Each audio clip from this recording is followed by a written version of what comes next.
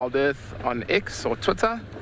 You can join the conversation on our YouTube channel, or you can join on our app.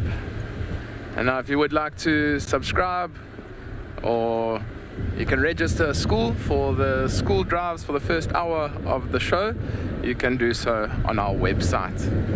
And I look forward to interacting with each and every one of you this afternoon, so please do fire away with the questions. So we left the camp probably about 10-15 minutes ago, and we've decided to come down towards this water hole that's not too far up ahead of us, and we've taken one quite long straight road towards the dam, and there's been a lot of elephant tracks heading down towards the water.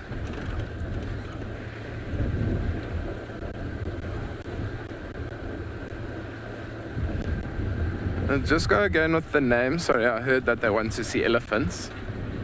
Mimi.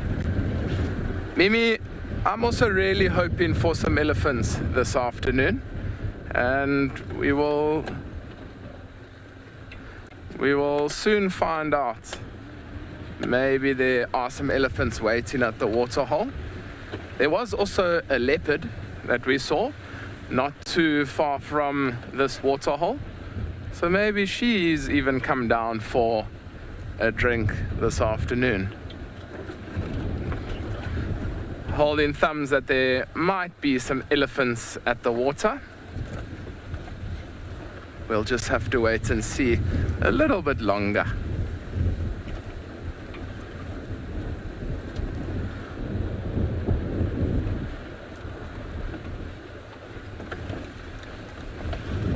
I can start seeing the water in front of us now.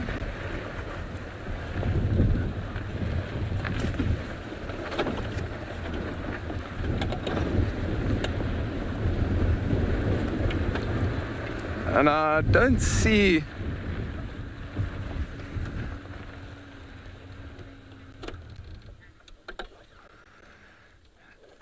Listen, P, the kids' drives are incredible. It's a great way to start the show and to interact with all the kids, and they do ask some fabulous questions.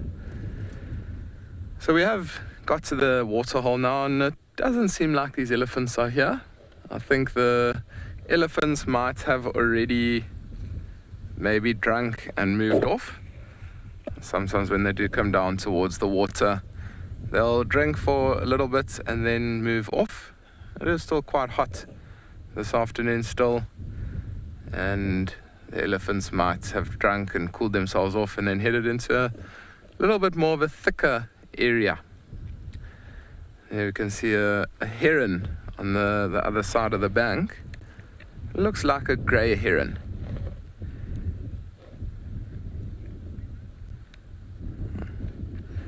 It is quite cloudy here on Juma today. The wind is picking up just a little bit.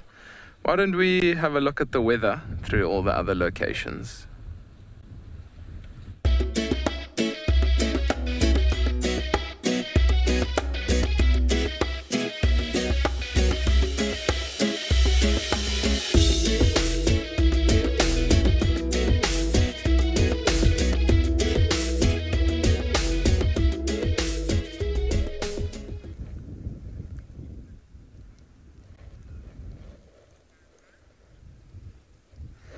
Sure, so a high of 35 degrees this afternoon. It is quite nice though that there is a nice breeze that's blowing, and I believe there is a cyclone that's on its way towards this area. So maybe it's going to bring some rain, and maybe that's why the wind is starting to pick up. And having a look at this grey heron here, and this grey heron is sitting on the edge of the water hole, waiting to see if there's any fish that might be moving around. Oh, that grey heron did just move off. You can hear it calling. Maybe it's going to go back and land again. There we go. So that grey heron was waiting for any fish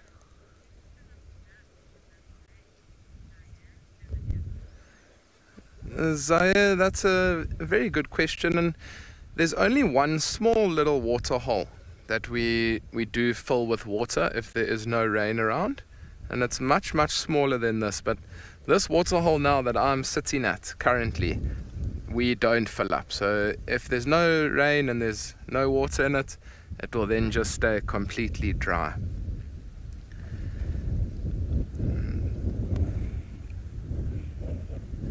But there's quite a lot of water still in this water hole, so I don't think it's going to dry up. We are still expecting a little bit more rain in the rainy season, which is now. So I can only hold thumbs that we are going to get some more rain, and it's going to fill this water hole up just a little bit.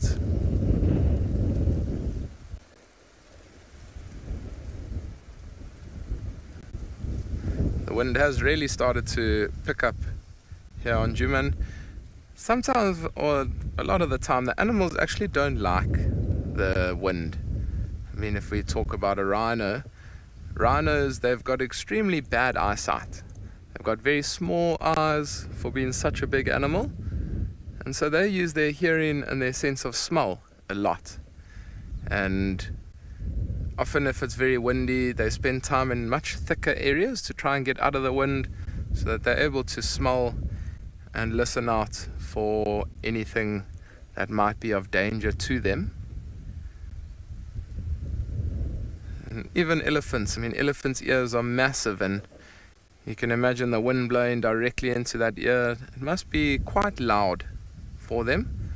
They also spend a lot of time within the thicker areas. So this afternoon, to find those elephants, we might have to drive some of the thicker dry riverbeds maybe, or drainage lines, and see if we can maybe find some elephants for everybody watching.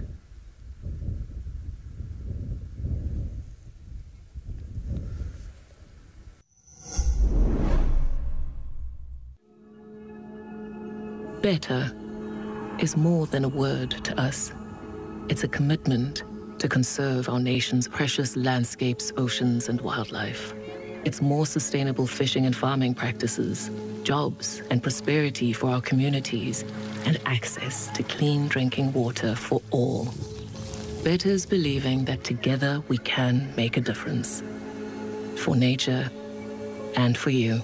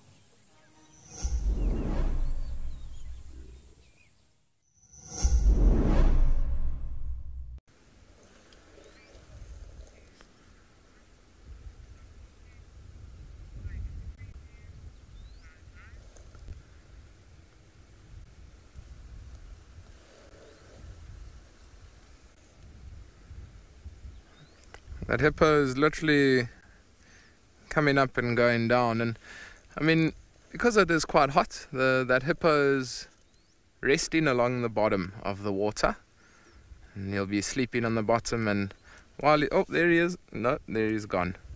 And he comes up and takes a breath and then goes back down to the bottom. And they'll be sleeping now during the daytime, and as it does start to get a little bit darker, once that sun sets, then this hippopotamus will come out the water and graze. It will feed on grass and move around throughout the night, and as soon as it starts to get a little bit lighter, it will then move on back to the water. You have to be very lucky to see hippos out of water, because they often are quite nervous. I mean, this is their safe place. They feel very comfortable in the water, whereas out of the water they're not too comfortable. So they sometimes, if they do see them, they start to run away from you into a thick area to get away from you.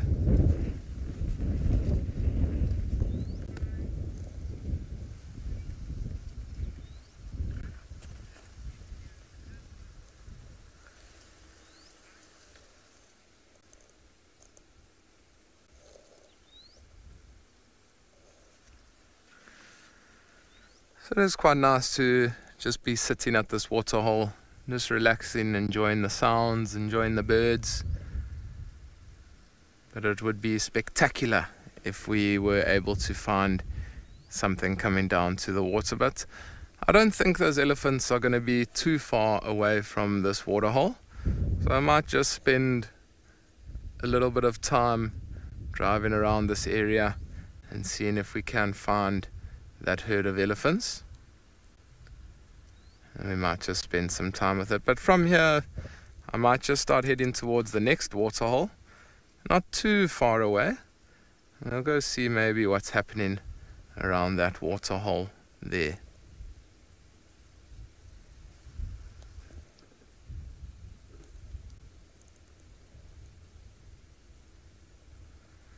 It does look like there are some clouds coming in from the east from where we are, and that's apparently the direction of where the cyclone is coming from, or the weather is coming from. Yeah, so I think we are going to leave this waterhole here, not too much happening, but for now let's send you over to Eric, who's ready to say hello.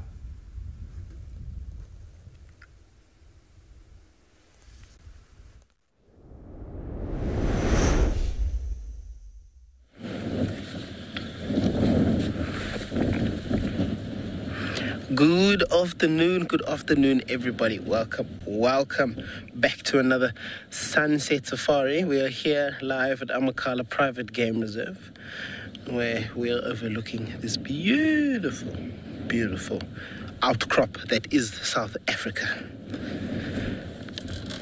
Hello everybody. My name is Eric, joined by Morgan behind the camera, and this afternoon we're going to be your eyes and ears on a very, very windy afternoon. As usual, I think our plan for this afternoon is we had an amazing drive, an amazing safari this morning with those elephants and those meerkats. So I think what we're going to do is go back to where those elephants were. There is a slight possibility that they could be coming out of that valley, but we didn't actually necessarily see them go into the valley, so we don't know if they were feeding around the outskirts, along the top, along that little ridge line of the valley, because not all of them were there. Remember, we only had those two bulls, that one bull, and then those females that were feeding in and amongst the bushes with the little youngsters. They weren't in the valley. They weren't even at the top of the hill yet. So yeah, I'll be very interested to go up there and see what has happened over the course of this morning and early afternoon.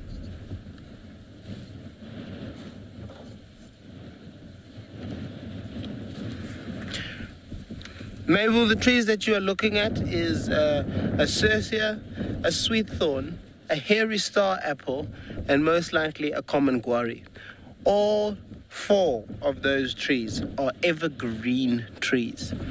However, there are trees that are not evergreen trees, and those would be sneezewood. And sneezewood you will be able to see when we get to another kind of viewpoint overlooking some very thick thicket. You'll see, hopefully, we'll be able to find some sneezewoods in amongst that thicket that have already started to turn red. Other than that, majority of what shrubs grow in this part of the country, in the Eastern Cape, are all evergreen, so they don't lose their leaves. They stay green all year round, 365. And that's good for our animals, because majority of these trees do provide a fair amount of food for our animals here, especially the giraffe and the elephants. They love these trees, especially the sweet thorns, the ones with the very, very long thorns.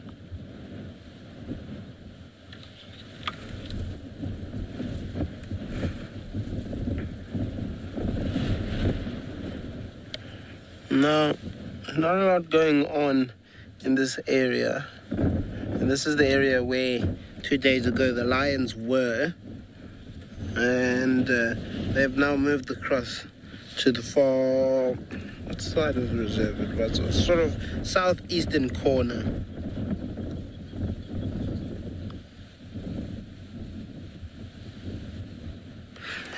And yes, Timon is he is a meerkat. So we have meerkats here and the warthogs. So Pumbaa and Timon. We have plenty of Pumbas, almost too many. There's maybe an overpopulation of Pumbas, but we also have a couple of colonies of Timon. And I was actually going back in some of my pictures, and I'd seen an update from somebody who had seen another meerkat den. So that would take our total of 3 meerkat dens to now 4 meerkat dens on Amakhala, which is absolutely amazing, because I think it was about 5 years ago there were no meerkats here at all, if I'm not mistaken. Sure, this wind is non-stop every single afternoon, without doubt. It is here.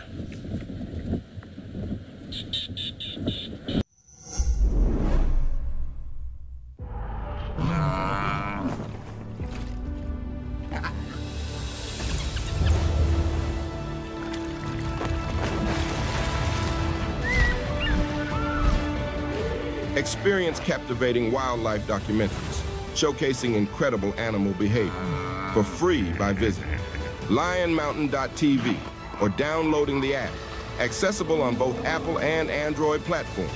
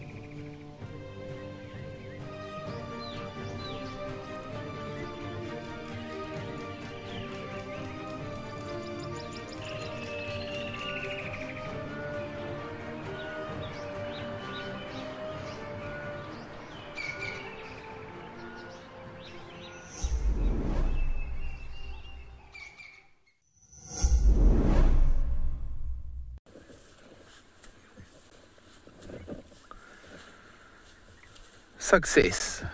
Welcome back to Juma, where we followed the elephant tracks from the waterhole that we were just at, and we saw some signs in the road of their tracks. We then saw some branches that were lying down on the road, and boom, there we have it. The herd of elephants that we just missed at that waterhole.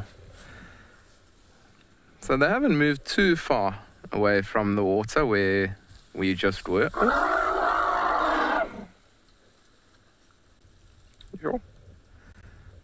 How incredible is that noise? So that there was a big male elephant that pushed the young baby.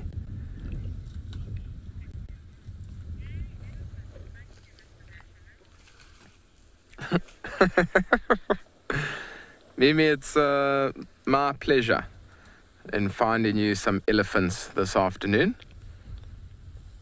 I'm guessing they're most likely your favorite animal, if you're so excited to see these elephants. And I think myself and Panda are also excited to see these elephants. We said this morning after we spent quite some time with a leopard that we wanted to find elephants, and were unsuccessful, but they were just waiting for us for this afternoon for this amazing kids drive.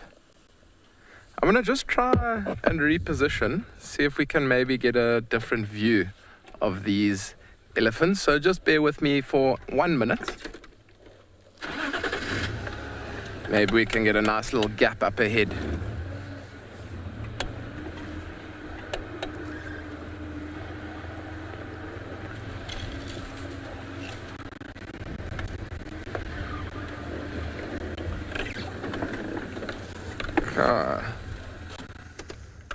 How's that for a view now? Amazing just to be with this herd of elephants here. I mean, that female in picture is incredibly big.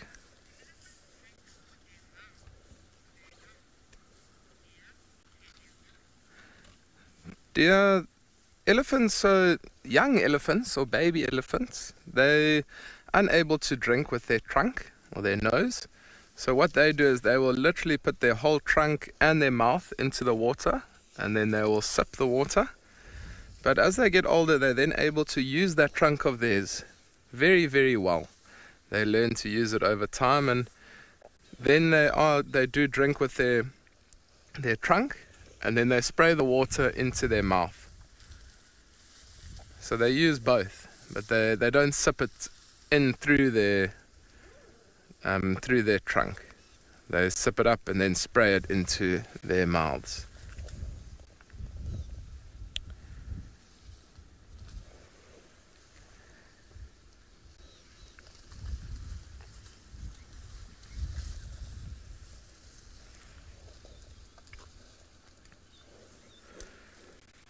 This elephant's now decided to feed literally on the bush that's right in front of us. And we still are very safe from this elephant. We didn't park this close, so it came towards us, so there's nothing to worry about. Very, very relaxed. And it's actually eating the grass that's growing in and amongst the trees. So it's eating the grass that no other animals are able to get to. And using that trunk to its best ability.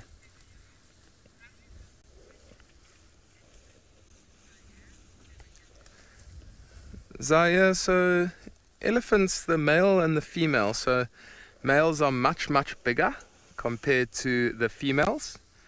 The females have very thin tusks, quite long, thin tusks, where the elephants have very thick tusks. And then also the elephant males, their head is very, very rounded.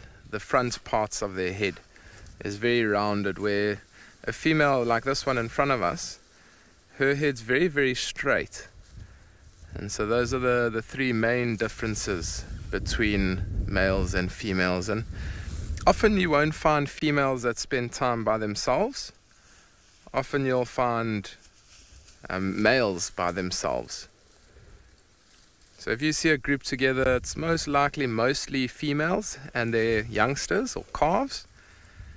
Whereas if you see one elephant by itself, it's most likely a male, but don't just assume that. If you do see them, then you must take time to look at the tusks, look at the head, look at the size, and then make your decision based off of that. This elephant's almost disappearing right in front of our eyes. Who thought such a big animal like an elephant could just disappear right in front of us? Quite spectacular. Maybe I'm going to try loop around a little bit more, see if we can maybe get another view of these elephants. I'll give this elephant a little bit of time just to move a little distance away. It seems like she wants to feed some more, so I'm not going to start the vehicle now. She isn't too far away from us, and I would hate to disturb her. I mean, she's very relaxed feeding in front of us. Oh, getting all the dirt that she's flicking off the grass that she's eating in my eyes.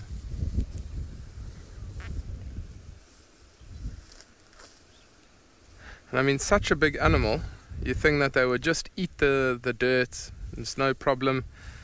But watch as Panda's doing some legendary work there on the camera.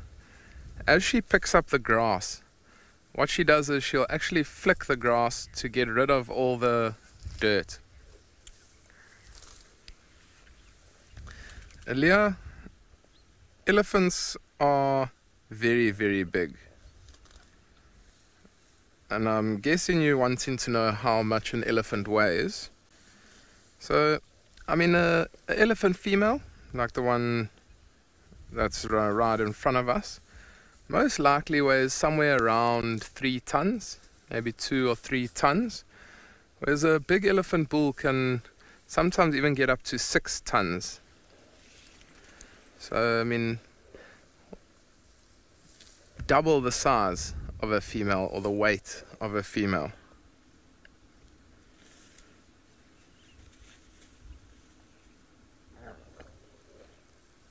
They say males will weigh 6 to 8 tons, so it will vary depending on the size of an elephant, the area, the food available to them, and lots of different things. But how spectacular is this, everybody? Amazing to have this elephant feeding. And while we spend a little bit more time here with this beautiful female elephant feeding right before our eyes, I'm going to send you over to Cedric to say hello.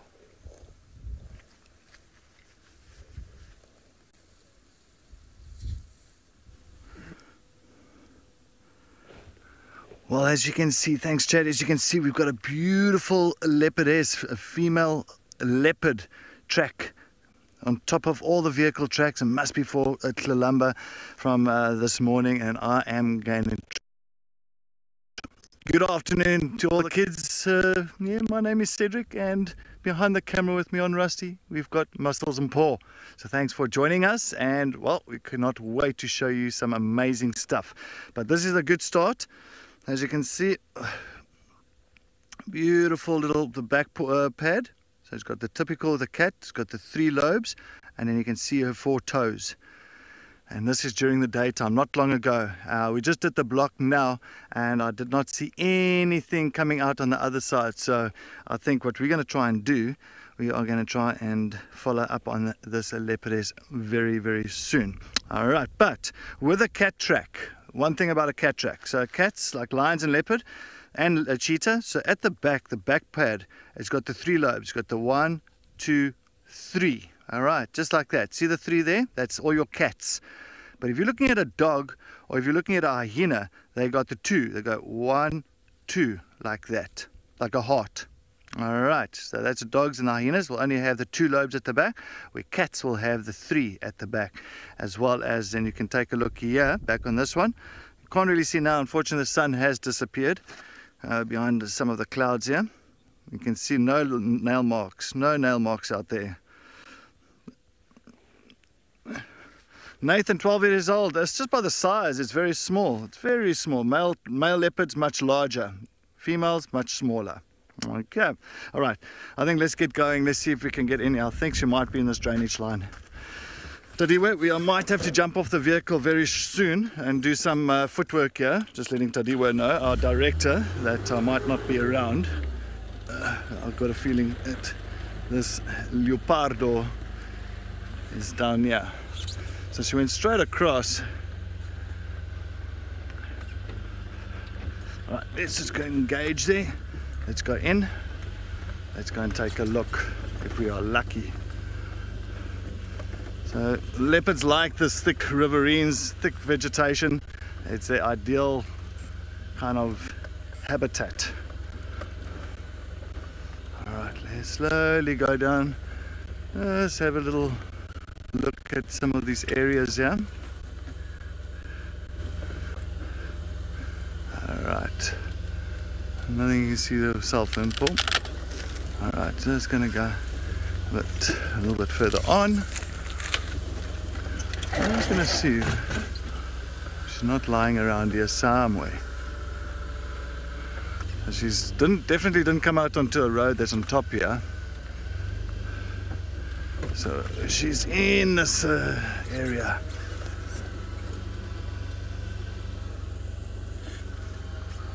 Alright, I might go a little bit forward, yeah? Don't see much that side, Alright, let's head over to Chad while he's got some elephants.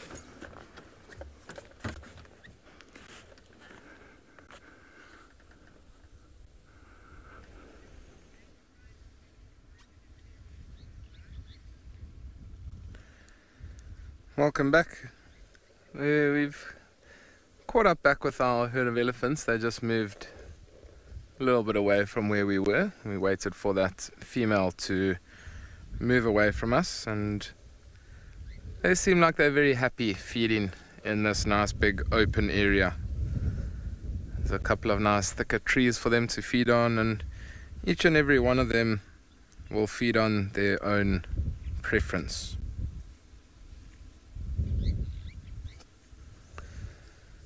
It's just incredible to spend time with elephants.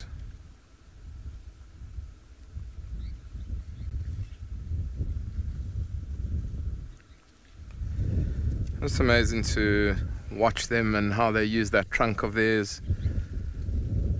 Yeah, have a look at the elephants now, how they're flapping their ears. So that's a way that these elephants will cool themselves down. There's lots and lots of veins in the backs of their ears, and when they flap their ears, that blood flowing through the veins will cool their whole body down. Okay, I'm just going to reposition just a little bit. There seems to be a little bush that's in our way, so let me just reposition.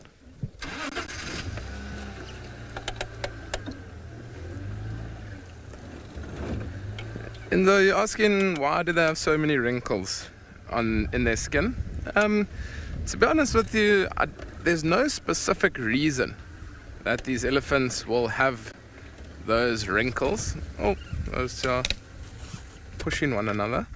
There's no specific reason for them having those wrinkles, and I couldn't tell you why they've got them. You've stumped me with that question. I will try to do a little bit of research, but I don't think there's a specific reason that they've got so many.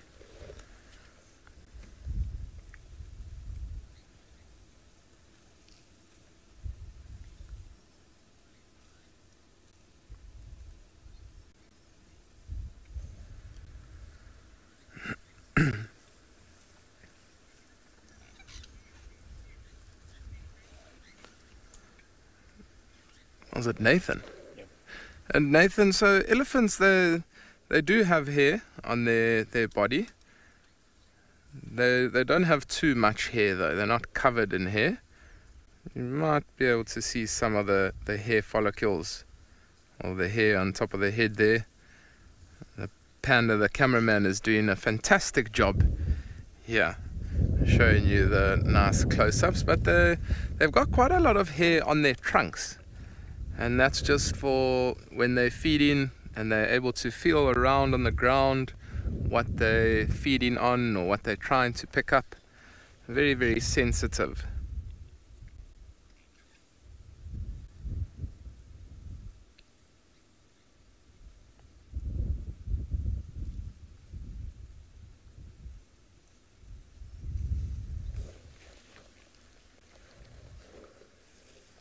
How cute is that baby little elephant there?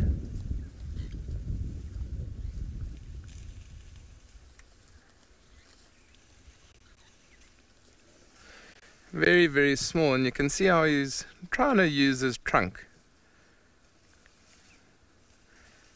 Not quite like Mom, how she uses it.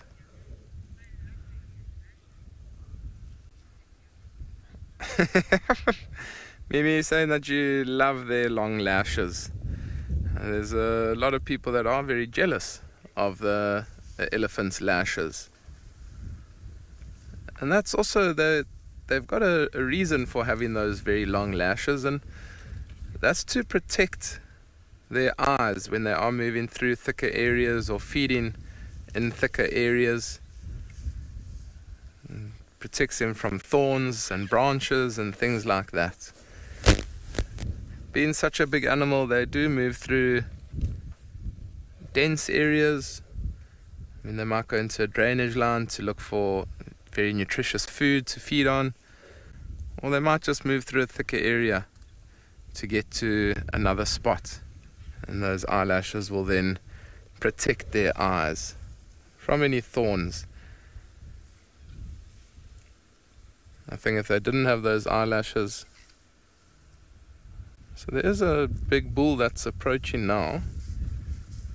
These are two bulls. Yeah. Sorry, it's one bull at the back, and this is a female. Apologies.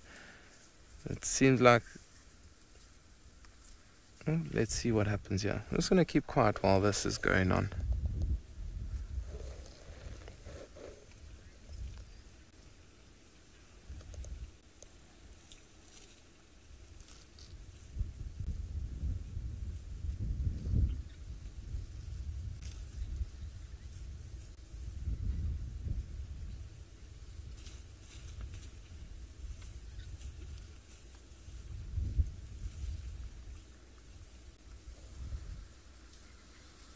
So you can see how much bigger this elephant, the male, is on the left hand side.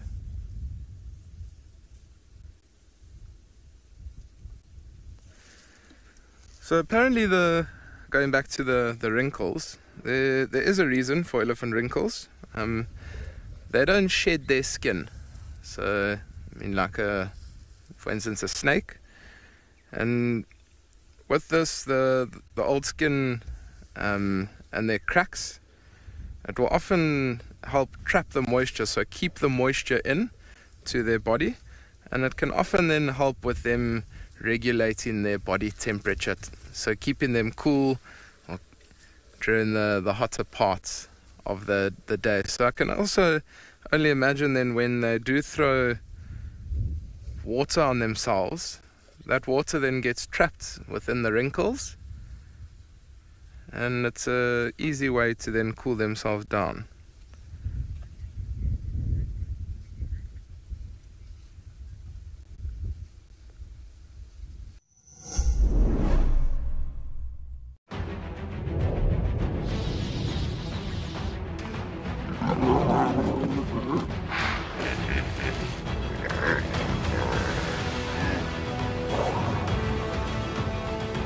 Experience captivating wildlife documentaries showcasing incredible animal behavior for free by visiting lionmountain.tv or downloading the app, accessible on both Apple and Android platforms.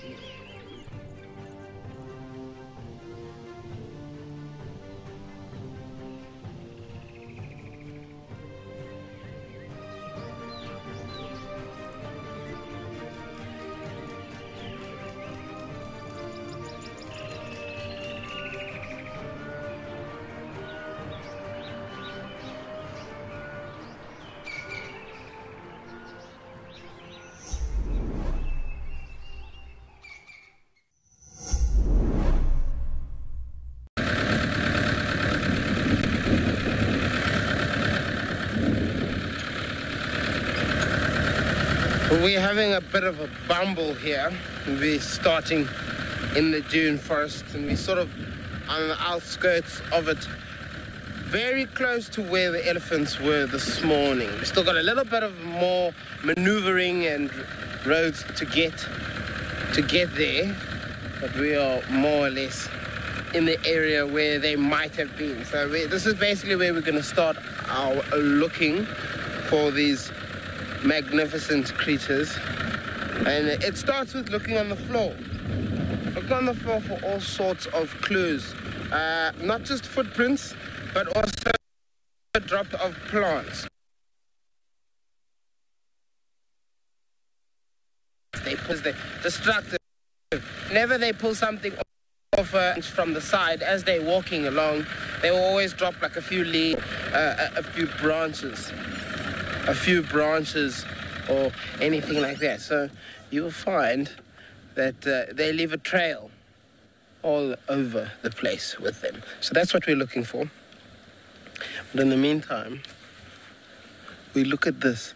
Well, this is a milkwood, and this milkwood is actually slowly starting to get its berries. Not very many all over, but the branch that you can see in frame has got the little green shoots on it, and that is the beginning part of the fruit.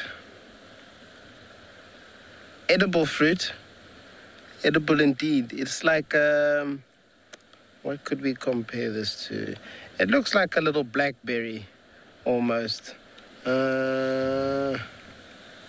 are those small? It's smaller than a gooseberry, much smaller.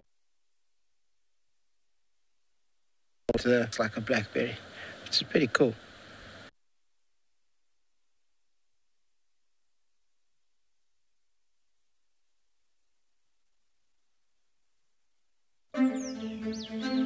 Iconic African mammals live large in humanity's imagination.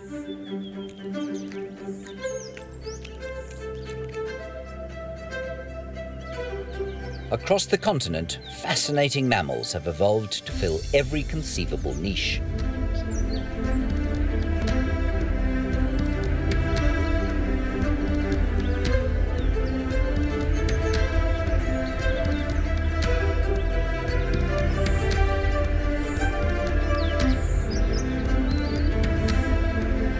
Their struggles for survival, natural and anthropogenic, mirror those of wildlife the world over.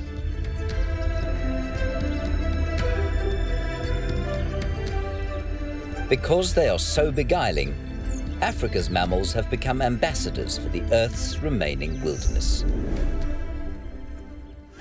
I do apologize about losing our signal, but yes, we've got Tlalamba.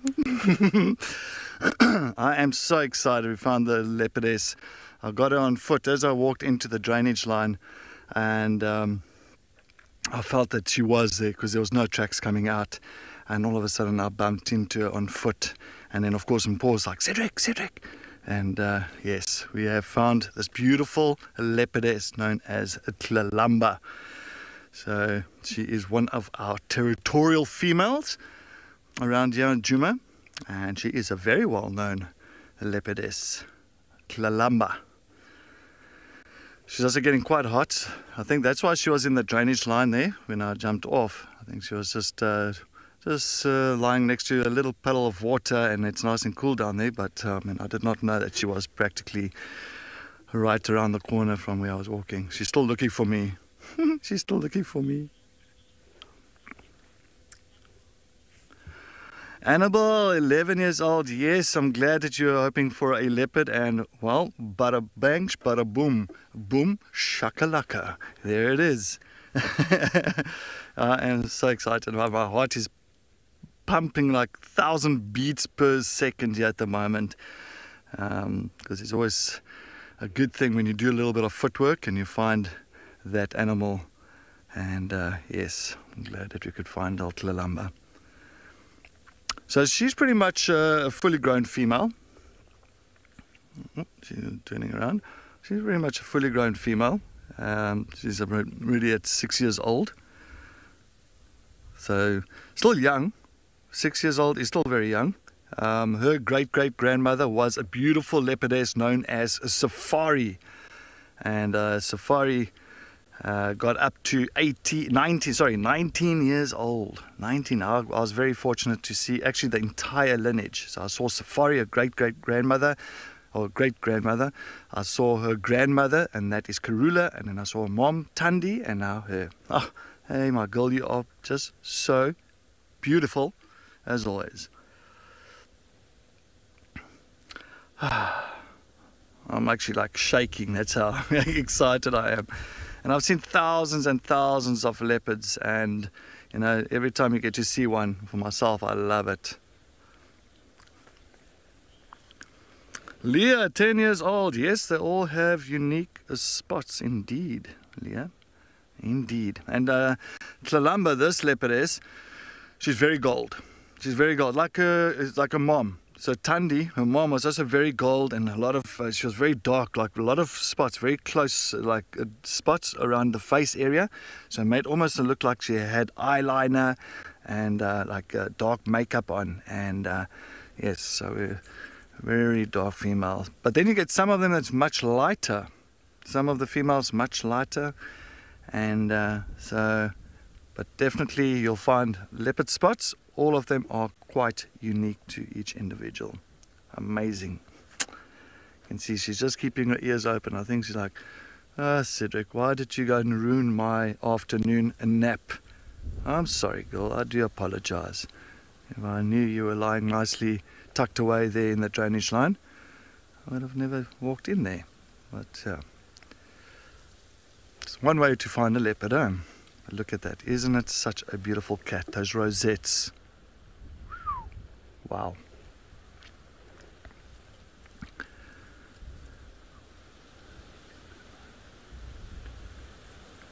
Yeah, so she's coming on to, so yeah, she's 6.5 years old. 6.5. All right, Paul, we got to see what we can do here. Let's Yes. I haven't seen Tlalamba yet this stint, so I'm very excited to see her. Because, yeah. Let's see if we can go. Where is she going? There she's going that side.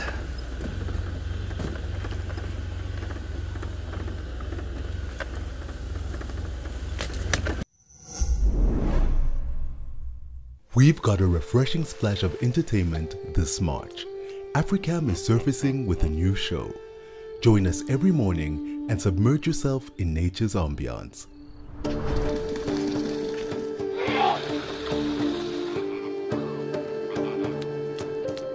Watch it live and transport yourself to the finest watering holes across Africa. WildEarth, connecting with nature.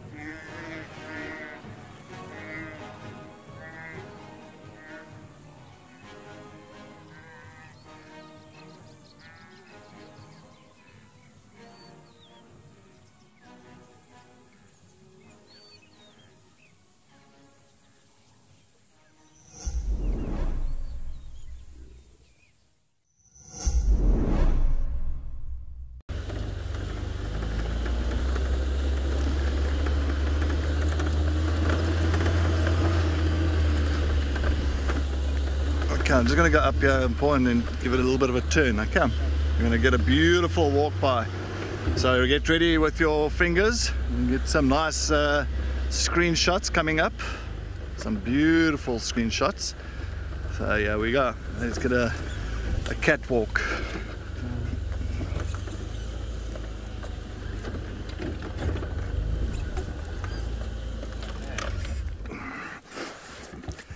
There we go.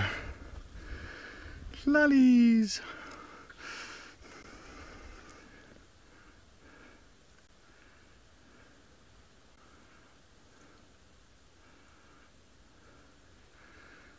Isn't this beautiful? But yeah, so leopards as well, you'll find it because it's a solitary cat, so many times, and they're territorial. They even during hot days, midday, could be 35, 40 degrees Celsius. Sometimes you see the leopards walking around, hunting, patrolling. But they do mostly at night time, but even during the daytime they will also do the same.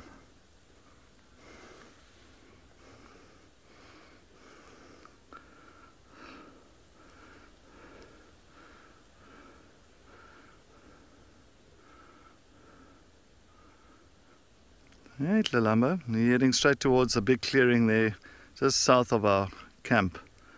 So that's going to be her mission. But I'm trying to look at her belly because a lot of folks thinking maybe pregnant and all that, but it's very difficult. I mean, the last time she was copulating with a male was the 18th of January. So I think it was. I think it is a little bit too soon to tell if she's pregnant or not. I think the full belly may be more a little bit of food inside the belly, because yeah. But anyway, let's turn around.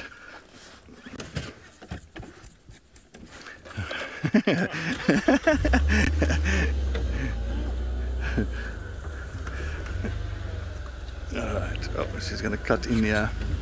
Maybe she'll go to, there's a tree this side. Maybe she'll go there. Men about 11 years old, no, they don't. Unless they're thinking or concentrating. Oh, there we are. So he's going to watch her. Busy scent marking against the tree. Only time you'll see that tail like moving from back, like side to side, like a very quick flick. And sometimes you'll see that when they're thinking and like concentrating on something quickly. It's just like a gecko or like a lizard. If you see a gecko lizard is got its eyes fixed on a prey. You see their tails like kind of flicking from side to side. And the same as a leopard, when they're concentrating on something, get that little flick.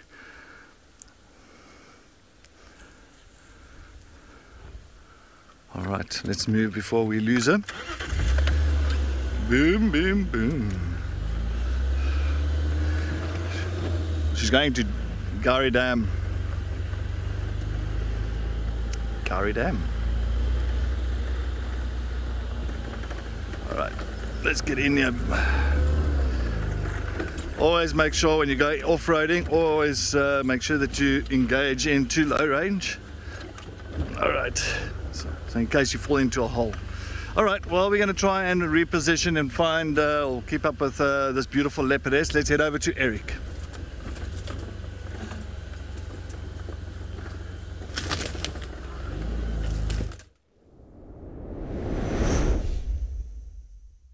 Watch the screen. So we're here at a nice point of elevation. We're looking for a sneeze width, but I can't find any. I don't think they sneeze with in this area, as everything is looking green, green, green. There's different shades of green here. We've got light green, we've got dark green, we've got very cream green. And then we've got green grass green. Lots of shrubbery. And it was this area, not too far away from here. Now we are almost within stone's throw of where we saw our elephants this morning. We found a lovely place that's out of the wind. Little kind of cove that has been surrounded by bushes, so it is actually quite nice. I don't have to hide my mic or anything. It's actually quite nice. We're sitting here. There's a big bush that's protecting us from the wind. A big bush on that side also protecting us. It's actually quite lovely in this little kind of area where there is no wind. Because the wind is, I don't know if you could see the dust getting picked up there, but the wind is not good. Right. To the schools that have joined in with us on our safari, we thank you for joining us this afternoon, and we hope that you have learned everything that you had wanted to learn, had asked all the questions you wanted to ask as well. We hope to see and hear from you very, very soon, and when we do, let's hope you have some more brilliant questions to ask.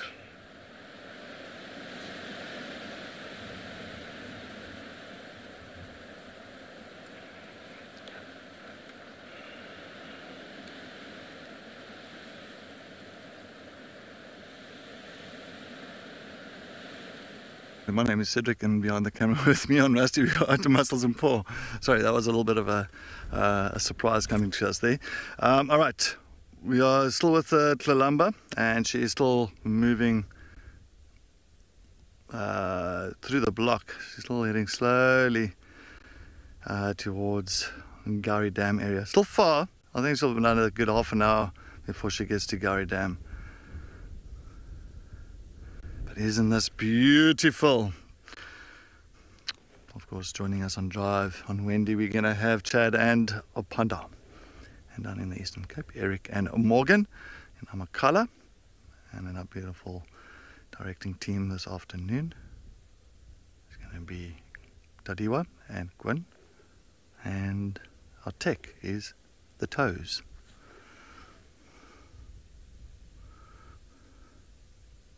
At Liz live, and she's seen something, that she heard something. You can just see all of a sudden she just kind of changed her body and listened to something moving around. There might be Franklin, might be a scrub hare, might be something small. No, she's lost interest. This is live and interactive, so if you've got comments, questions, please send them through. We are here to answer as many questions as possible this afternoon. All right, Paul, let's try and keep up with her, yeah?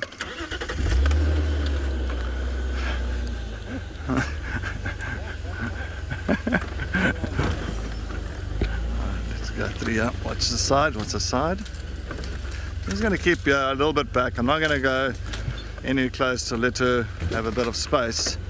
So if she does hear something, at least she can continue with that, and we can sit back a little bit.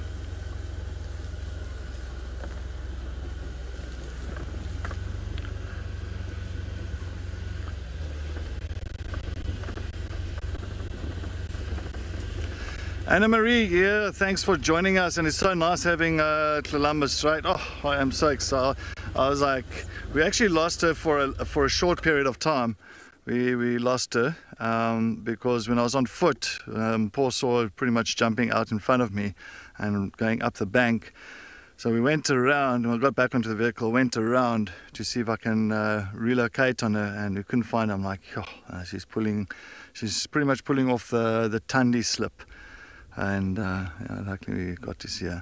But it's unfortunate that I did not know she was lying there. It's like sometimes you do a bit of footwork, you think that you can see them from a distance, but in a drainage line sometimes it's just so thick, and like you practically have to step on their tail before you notice that they are there. She is. Let me just go a bit forward. Sorry, Paul. Let's go a little bit forward, yeah. Just don't want to lose her.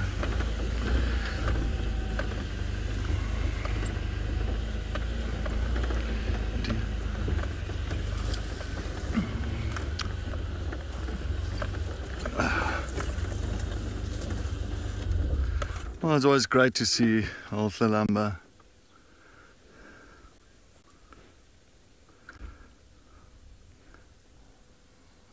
It's always great just to see the Queen of Juma.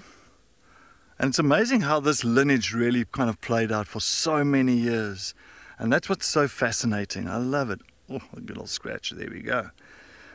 Yeah, Cedric, if you can copy, I'm just going to be stuck for 2 minutes from my Polish number from Glass, the All right, copy. Yeah, we're still heading in a northeasterly direction. We're actually heading towards Twin Dams Junction, Walberg Eagle Road Junction, that side. So I'm just telling that guy. There's a gentleman that wants to join me, and I'm just trying to give him the exact location. We're in the block again. But as I say, it's so fascinating that that's why we were thinking, but why do you name them? You know, why Tlalamba? Why do you guys name them? The main big thing about naming leopards and lions and all that, at least we know who we see, and then we can do a little bit of a better research on it and understand who's been here, who hasn't been here, how does it work, do they all disappear when they grow up? No, you know, that's the thing. No, all of a sudden now we know what they do. Sorry, I think I'm going to grab that side, huh? The golden light is coming. She must just go up in the marula tree. I think I should give her a little bit more catnip.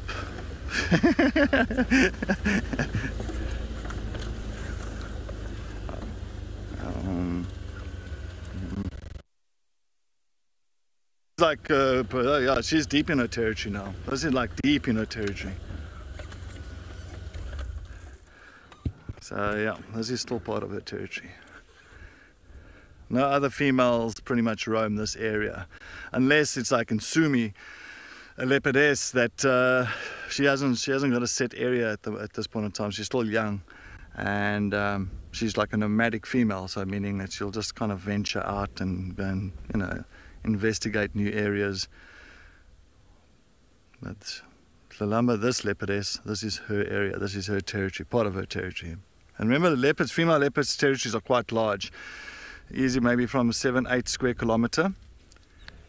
And then male's territory is pretty much almost double the size of a female's territory.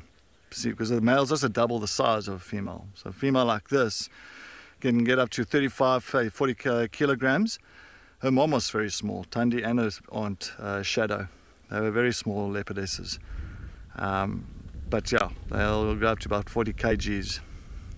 A big male, easy, double the size, around about 75 to 80 kilograms. All right, let's move on. Let's move on. You're doing well there, Paul. Yeah. You're doing right there. Number one, yes. Just hold on. Sandy Franklin, the next, the territory of the next territory for a female leopard, depends on which way you're looking. I mean, the way we're going. Oh.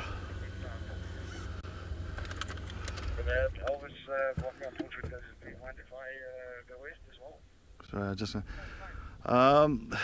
Kara to the north of us. If you go further to the east, we've got Waitika, and then you've got Shidulu to the west.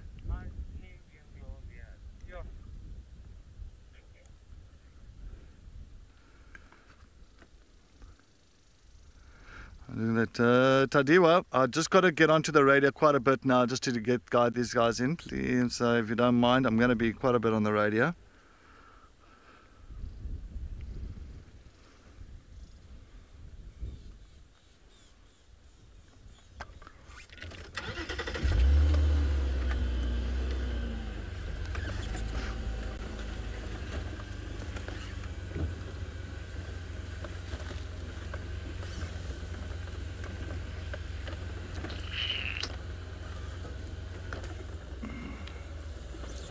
I think she's somewhere.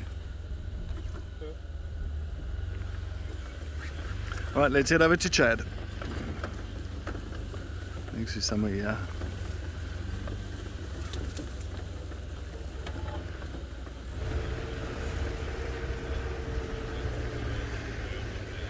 Good luck out there, setters, and nice that he has been able to find Tlalamba once again. And good afternoon to everybody watching. My name's Chad.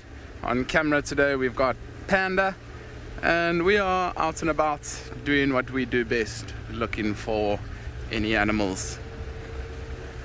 So We had a beautiful herd of elephants a little bit earlier on during the kids show. They started to head into some thickets, and we then checked twin dams. There wasn't too much happening around there, so we've now changing it up completely. We're heading in the opposite direction to just go and see what we can find. We might go through some nice open areas. It'd be quite nice to see a rhino, but then anything else. I mean, I know there were some lions to our west in Elephant Plains this morning. You never know, maybe they have decided to come back to the promised land of Djuma, but we'll just have to see. It is also quite nice. There's quite a lot of cloud cover this afternoon, so I was just chatting to Panda now. It's been a nice little break from the bright sunshine that we have been having over the last couple of days, and it's a pretty cool temperature now. I mean, it's actually quite pleasant, especially when we drive in with a little breeze. It is very, very nice. So it's actually the spot exactly where yesterday I found the ghost of Djuma, Mulwati. He went off into the bushes and hid in the long grass, but that was also very special to see Mulwati.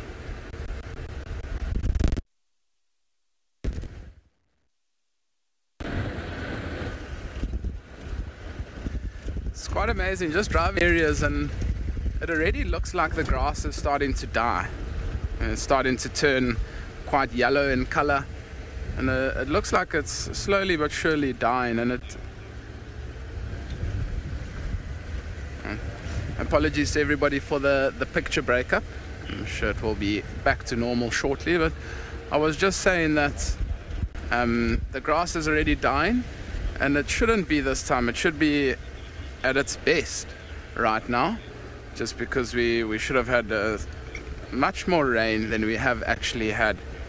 But if this cyclone that's apparently on its way towards our area does hit, there's I think predicted about 20 or 25 mils of rain over the next 2 days. So I mean, we won't say no to the rain. Hopefully it's not too hard that it interrupts the live drives, but it'll be amazing to have some substantial rain. It's also just nice to settle the dust and settle everything. I think a lot of the animals will also be happy. Pick up a little bit of water in the water holes around here to be able to make it through the winter time.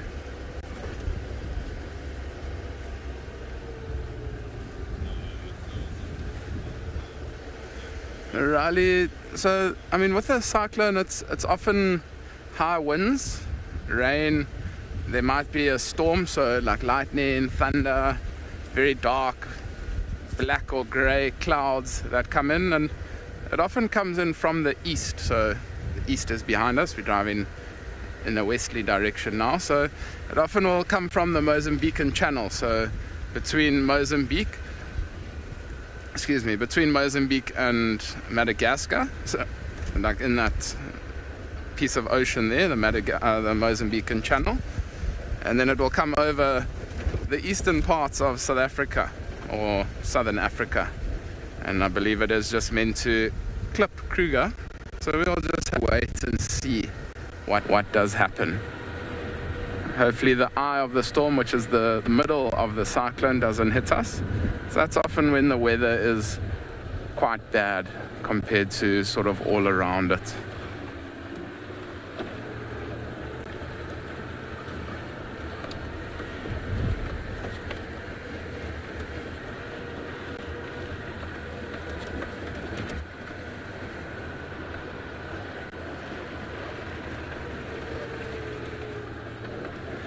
Sorry, just try and repeat that question. I got Miranda. What do animals do during the cyclone?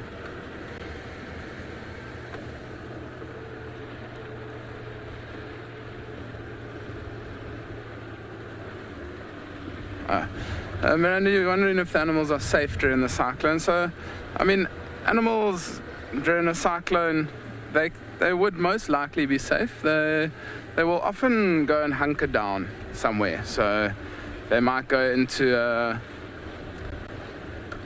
an area where it's very thick and the bushes can then break the rain, break the wind from them, so they then will spend time in thicker areas trying to get away from that. But I mean, there have been cases of giraffes that have been struck by lightning before, so I mean, being such a tall animal, there's a chance that it does get struck by lightning, but hopefully they do also then lie down. But I don't think it's anything to worry about, to be dead honest with you.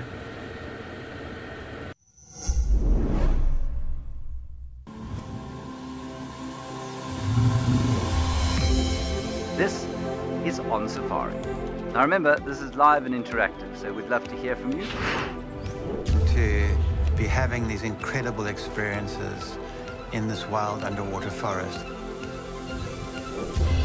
It was just one of those things which I don't think I'll ever see again in my life. Thanks for joining us on our Sunrise Safari.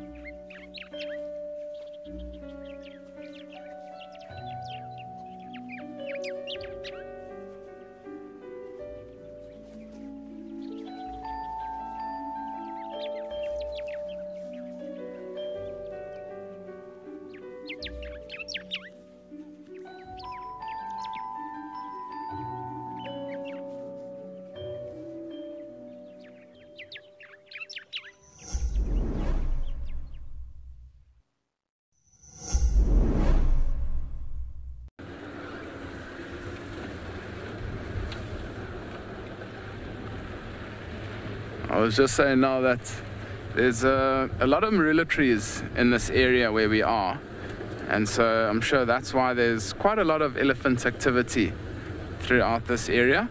And even if there's no marula fruit, I really would love to bring this. They use their tusks and they dig into the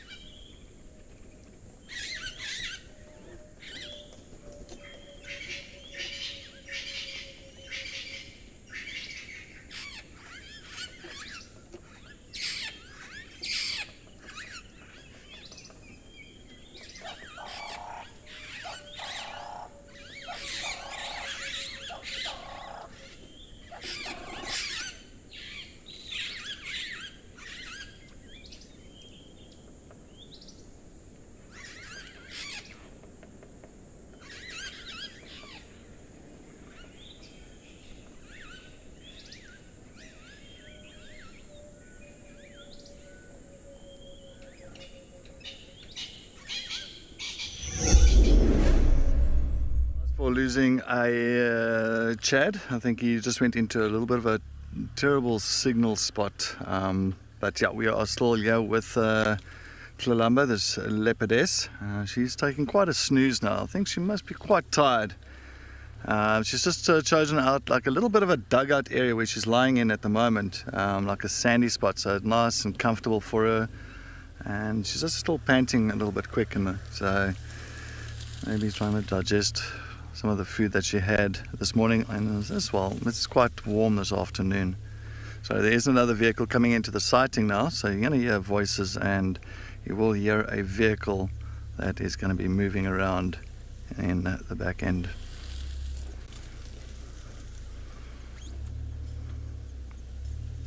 But how wonderful is this? Oh my God.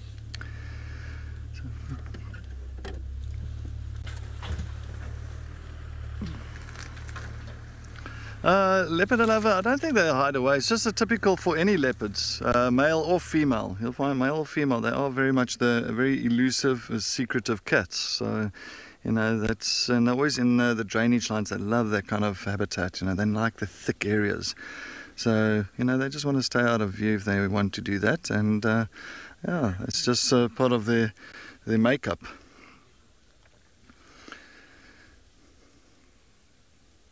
You can see she is resting so nicely here. I was really hoping that she was going to go up into a big marula tree. Because usually like, a lot of the marula trees have still got leaves on it and the canopy is still nice and thick, so nice shady areas. But a big thing for this afternoon, you can see the grass blowing around, or blowing from side to side, so there's quite a bit of a breeze this afternoon.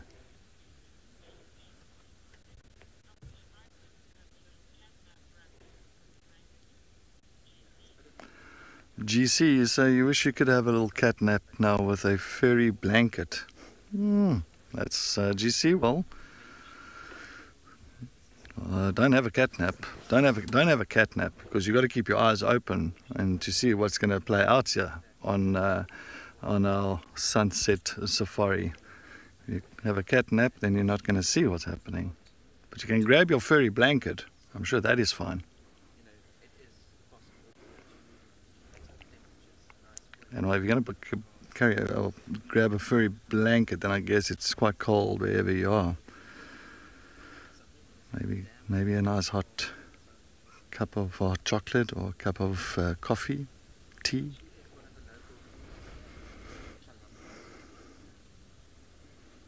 Yeah, not the easiest of views at the moment, but it just shows you how well they blend in.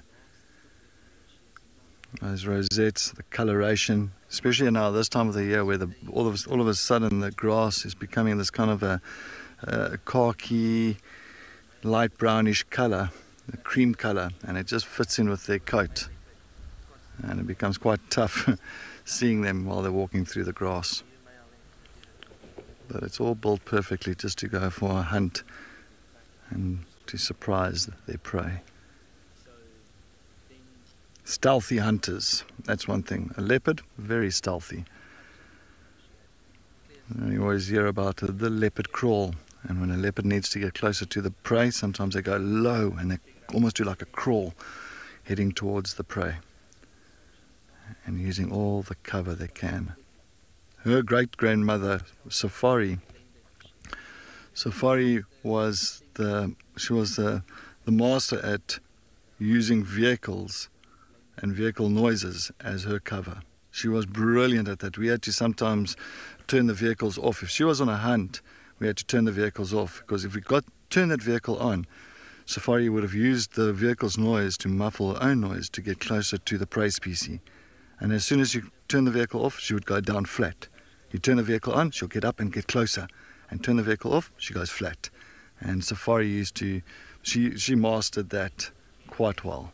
And as well the vehicles itself. So if we were parked there, say watching a leopard like this, and there's impalas walking on the other side, she'll use the vehicles as cover. So Safari was quite a unique leopardess. She was fantastic.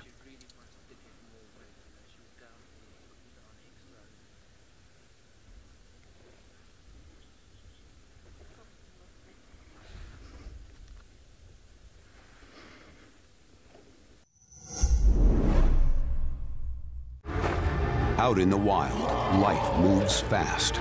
To capture the action, you've got to be in the right spot at the wrong time. Now, incredible animal behavior, selected from amazing amateur and professional footage, to reveal the secret lives of animals in motion.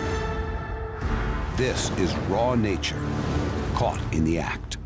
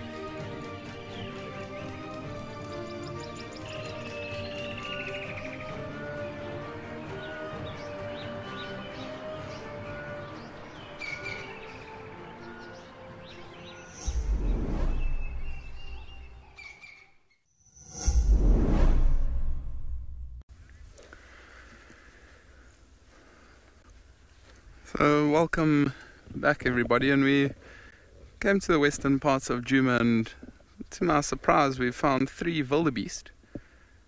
You might be wondering why I say surprise. It's the first wildebeest that I've actually seen while I've been here on Djuma.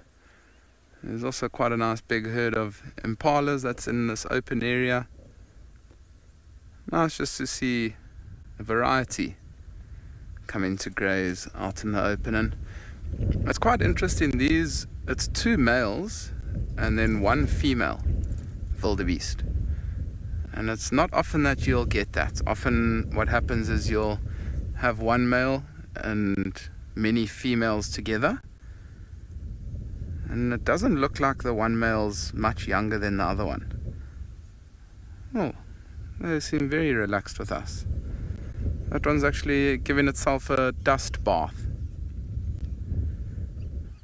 So it was rolling around, and often animals will do that. Often they'll roll around in the dust to try and get rid of any parasites that they might have. Sometimes you find the zebras also doing that, rolling around in the dust, and sometimes people will see the zebras and they look a little bit reddish in color, and some people might think that it might be a different type of zebra. But some areas in game reserves have very, very iron-rich soils, and with that iron-rich soil, it's very, very red in color. And so when that zebra rolls around in the dirt, it then has this reddish, brownish tinge to it. If you've been following along on Live at the Waterhole, you would have often seen elephants coming down to the water at Jamala and at Tau Lodge, and they're very, very red in color. And that's what I'm talking about. The beautiful male impala that's just walking now behind this wildebeest, and they are all starting to slowly head down towards that big waterhole that I was talking about a little bit earlier. They might be heading down for their afternoon drink before that sun does start to set, You might find that these impalas and wildebeest will go have a drink at that water and then come back to this nice big open area where they might then rest for the evening. They just feel a lot safer. Male wildebeest will fight for females. You can see those beautiful big horns. They'll often clash horns and then fight for dominancy or fight for females, and that's why I said it was a little bit interesting what was happening here, as to why because this is the female now that's just gotten up, and the two males are following one another. And it's also strange that they're not staying with the female, because often you'll find that if male wildebeest finds one female, he'll literally stick right close to her and try and keep her within that little harem, so that when they do go into estrus or they're ready to mate, he'll then be able to mate with her and then start his own harem.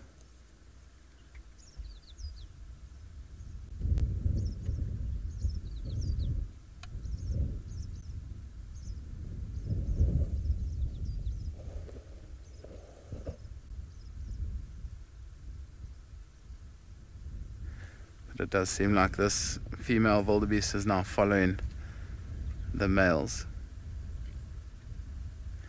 One thing I would really, really, really love to see is the Great Migration. When all those wildebeest move through the Masai Mara when they follow the rains.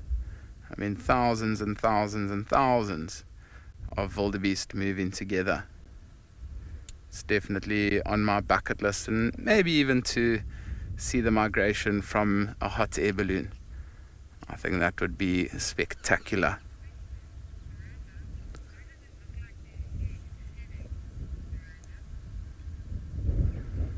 Miranda, doesn't look to me like their hair is shedding. They do have this almost sheen to them. They don't shed their hair, wildebeest. And they've got the shaggy hair underneath the chin, along the neck, and then also along their mane. And then the rest of the hair on their body is very, very short. Have a look what this wildebeest is doing. That's very interesting. You see how it's smelling the tree there? So often what you'll find is the way wildebeest will mark their territory is that they've got glands underneath their eyes. They're preorbital glands. And they'll use that and they'll then rub up against trees in order to then mark their territory. Sometimes you'll even see them putting the like grass into those glands to scent mark, or little sticks to leave their scent behind.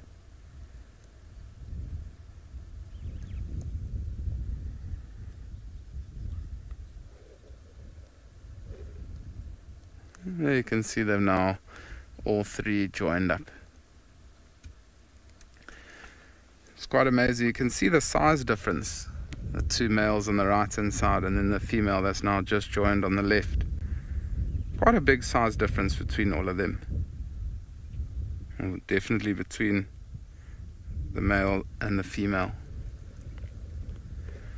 Also another way to tell the difference between the male and the females, the male's got a very, very dark black face, where the female's got quite a brown forehead. As that male does get older, the darker that face gets.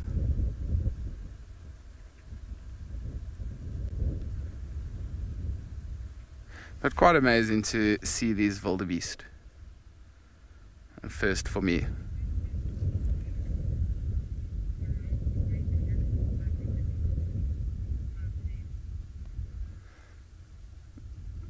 I bless you, wondering how long these animals will sleep for. So I mean, they are diurnal, so they're active during the daytime and they sleep at nighttime. And they often will graze during the cooler parts of the day, so in the mornings and then in the afternoons. And I mean, they will sleep in the evenings. Often once that sun does start to set, they'll find a spot to rest, often out in the open. And I can imagine that they're not 100% sleeping though. So if I had to take a guess, probably around like 6 or 7 hours in a night, they'll rest. And you'll find often that one will always be on the lookout. And you also find that they'll be together with other animals. So safety in numbers is a big thing out here in the bush. The more eyes, the more ears, the more noses, the better chance they have to spot any predators.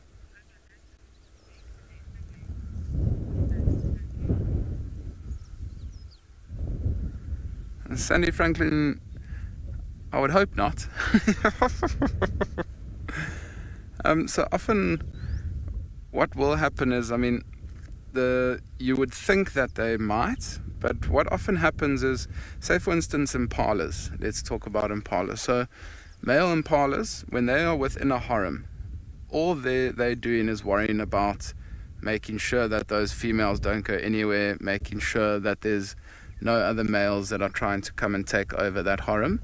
So he's not concentrating on feeding. He will feed, but not as much as, say for instance, a bachelor herd. So if there's a bachelor herd of impalas, all they do is eat, drink and sleep. They want to grow as big and strong as possible. And so that often, because they're doing that, they're getting stronger than the males that are within the harem. And then when they do come to fight that male that's been leading the harem, often the male that's been leading the harem is a little bit more skinny and not as strong. And so then they'll fight them and kick them out and then take over the harem. So just for genetic purposes and things like that, the constant flow of males coming in and going out, that sort of will then make sure that they don't mate with their siblings.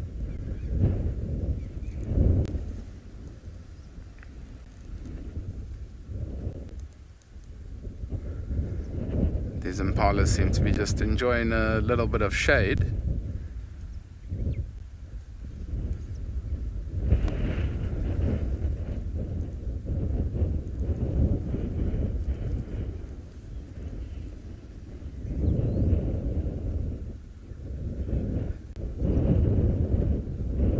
Also these antelope, I mean impalas and wildebeest, they don't have to constantly feed throughout the day. Also something like a buffalo, they're able to ruminate or regurgitate their food. So they've got 4 chambers to their stomach and they're able to feed through the morning. And then when it gets quite hot, what they do is they'll often then rest. They'll find a shaded spot and they're then able to still get nutrients out of the food that they have been eating. They're just getting all the nutrients out of that food, and then they'll swallow it again and it'll start that digestion process.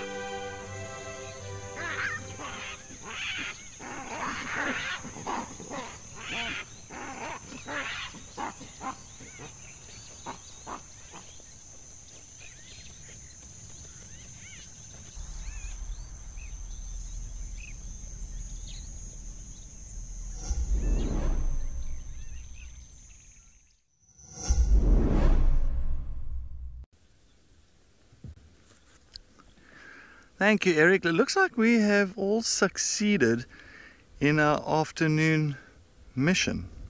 I know that Eric was looking for the elephants. That was his plans for the afternoon. Chad was looking for elephants as well this afternoon, and he found them. And I was on a mission to seek this leopardess, or Tlalamba, and successful. Well, I wish it was like this every single day, but yeah, not always. But it's nice just to still sit here with this female leopard, and she's still taking a proper cat nap at the moment. I don't think she will lie for too much longer. You'll find that once the sun starts setting, starts becoming a bit cooler, I'm sure she's going to get up and she's going to head straight towards Gowrie Dam. And that's her mission. But she is way, way more relaxed in the way of her attitude-wise compared to her mom and her grandmother. So if you remembered, if you ever saw her mom, Thandi, or her grandmother, Karula, on WildEarth, and I've had many encounters with them when I was working at the lodges, and they could become feisty. Those two females, sometimes they could be relaxed and you're following them. The next moment, out of nowhere, they will turn around and snarl at you, and like, oh no, they were quite the feisty girls. But yeah, nice just to see old Tlalamba completely different, completely opposite to her mom and her grandmother. You'll find that Tlalamba is just resting. She's very relaxed and relaxed in the grass here and not really bothered about anything. Perfect. And I'm just hoping that she gets up sooner or later. I think she might have had quite a rough morning or night.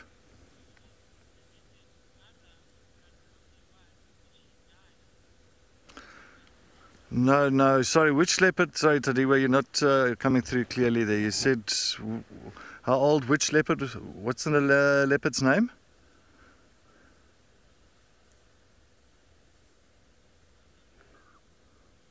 Mother from Londolozi.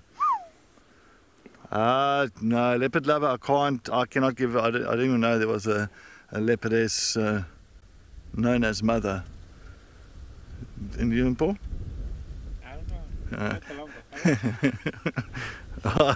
No, sorry, leopard lover, I can't. That's if I say anything on that, I'll be lying. So no, unfortunately, I've never heard. Did they break up? No, she's saying no offense, but I doubt. No, it's fine. Oh, okay. No, sorry, that's just my comms broke up there. I had the same issue this morning. Sorry about that. I just want to try and reposition my radio. Maybe I get a better signal there. But yeah, no, it is just wonderful. And the one thing about a leopard, that's why I love leopards so much. It's just the way they are, the way they kind of go about their daily thing. Sometimes, as I say, they are, most of the time moving at night time. But daytime, I've seen so many leopards. I've seen them patrolling. I've seen them doing their thing. Sometimes the day is like 40 degrees Celsius, and here's this leopard coming down the road. So they had really kind of adapt to what the situation at present. They'll adapt to it. If they feel that, look, I'm a little bit hungry, I need food, I'm not doing well, I'm losing body physique, you'll find that leopard will be a little bit more active just to try and get something. Even if it's a scrub hare, even if it's a Franklin, they're also very opportunistic for anything. And talking about opportunistic, and just like a great grandmother, Safari, because I saw Safari practically on her last, on her last days, and when she got to 19 years old. And I remember finding her around there at Safari, close to Safari Lodge, in one of the dongas there. and she was practically feeding on little skinks, yeah, you know, like a lizard skinks. And she caught one or two little skinks. You can see the little scales of the skink, and so she started feeding on things like that. Why? She lost body physique because teeth is one of the most important thing once again for an animal. As soon as your carnassial shears, in other words those modified molars, are worn down flat, there's nothing left, and your canines are also like little, little stumps. You start struggling to really take down something and suffocate it, as well as opening up the prey, and eventually, you know, you start diverting onto smaller things, and that's exactly what Safari did.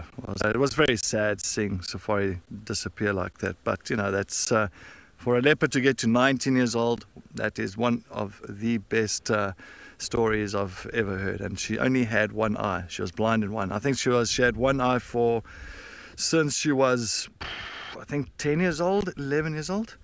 I'm not too sure, but she was pretty much blind in the one eye.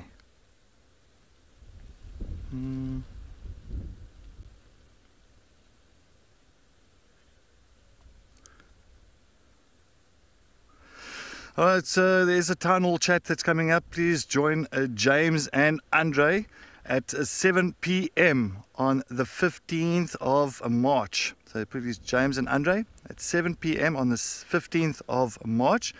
They will discuss WildEarth's developments, such as the donation drive and the new vehicles. Woo, yes, of course, Gert is busy grinding away there at camp on those new vehicles.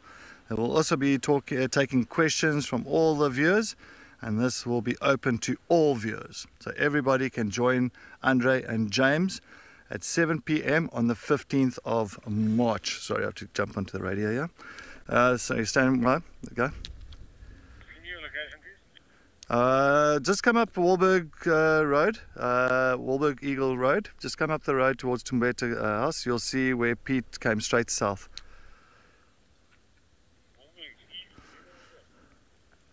There's the one that goes from Tumbeta House to Twin Dam. Sorry, I'm just live at the moment, but yeah, just come up the road. I'll get your audio.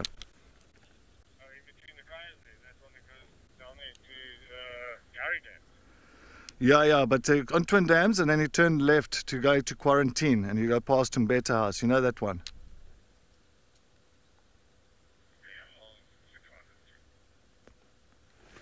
What did Tadiwa say? Oh. Sorry about that, everybody. Just trying to guide this other gentleman into the sighting. Sorry, Tadiwa, you go again with your question.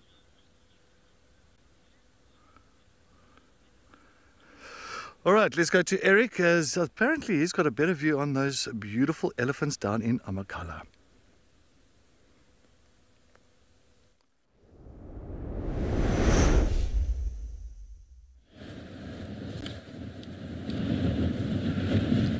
So we've got a little bit closer, but these clever elephants unfortunately have put themselves in a place where there are no roads close by.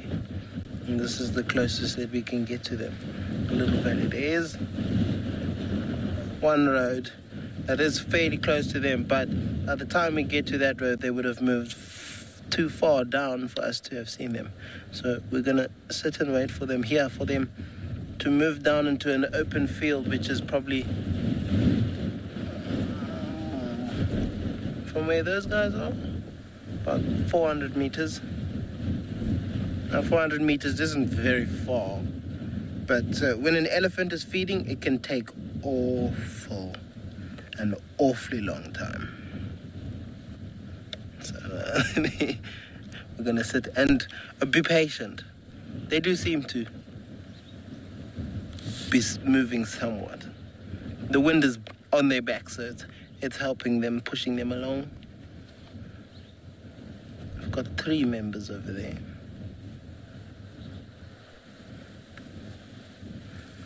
Looks like mom, baby, and first baby. Now the little babies I don't think they have names yet. I don't think they were given names. But it will be given shortly. I'm just trying to figure out who those adults are. Because it looks like the mother of the baby, but the mother of the baby looks very similar to a sibling.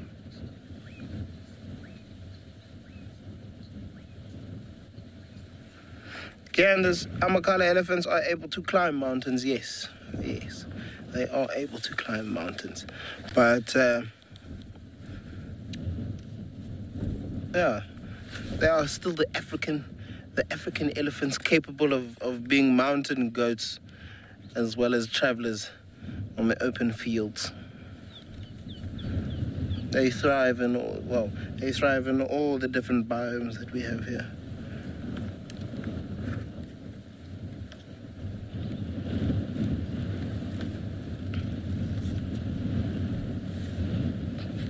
The wind is not happy with us today.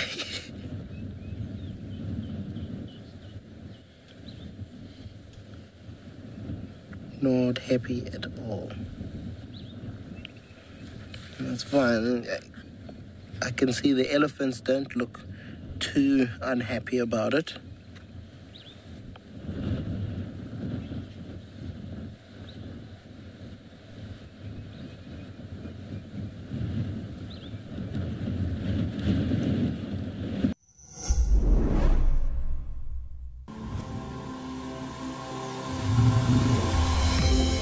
This is On Safari. Now remember, this is live and interactive, so we'd love to hear from you. To be having these incredible experiences in this wild underwater forest. It was just one of those things which I don't think I'll ever see again in my life. Thanks for joining us on our Sunrise Safari.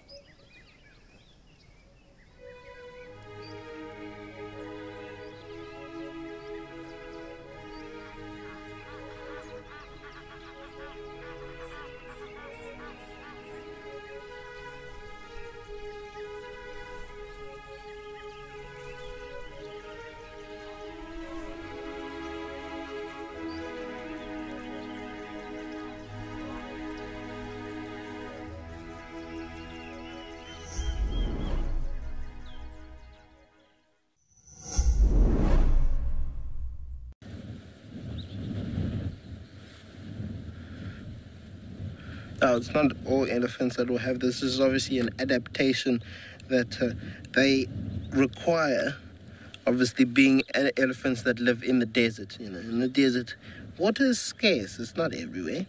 So yeah, it's a very, very cool adaptation that they have evolved to have.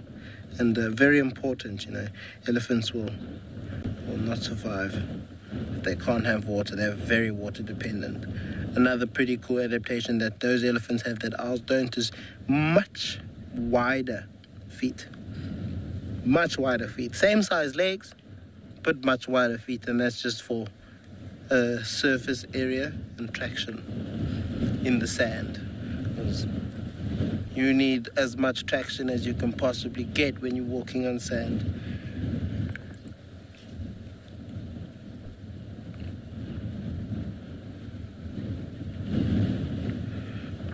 Our elephants are happy with the area that they live in. Perfectly fine.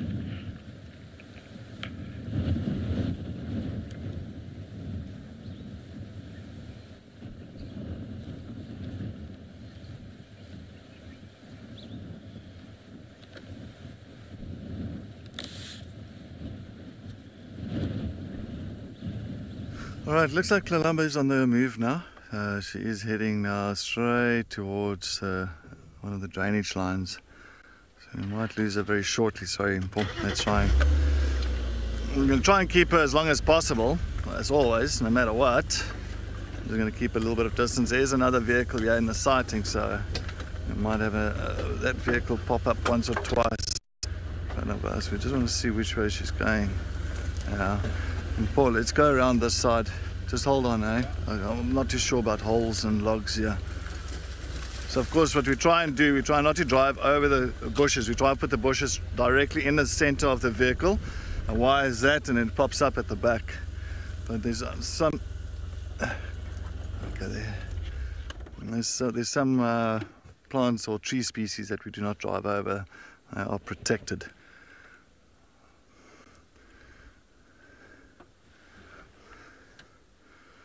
There you go.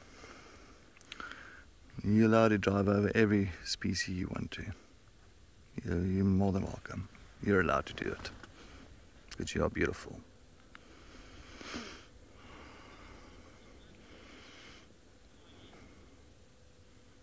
You can see she's just listening out. What happened, she was lying down and all of a sudden she picked up her head and sniffed the air. And almost like she picked up a scent of something, I'm not too sure of what. And that grabbed her attention. And now she's heading directly into that area. I don't know if it's maybe some kind of prey. No idea. And they have got a fantastic sense of smell, sense of hearing, and a sense of sight, all very, very good compared to ours. She's hearing more things than we can even think of. There she's going.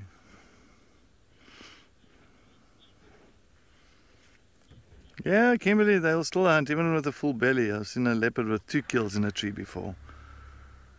You can see how she's just sniffing out something maybe in here. As I say, always opportunistic. Yeah, she goes in, and you'll find sometimes you'll get a duiker, you'll get a steenbok that is lying somewhere in these thick stuff. All right, she's gone now further away. All right, let's leave her. We're doing a wide berth around, wide. So I'm not going anywhere close to where she's looking to go. She's coming straight out here now. Just hold on and pour years. A thick little sickle bush here. Let's see, I'm going to get a flat wheel yet today. Already had a flat tire this morning. Sorry, Paul. I'm going to just try. There's a vehicle on the other side. I'm going to see if we can.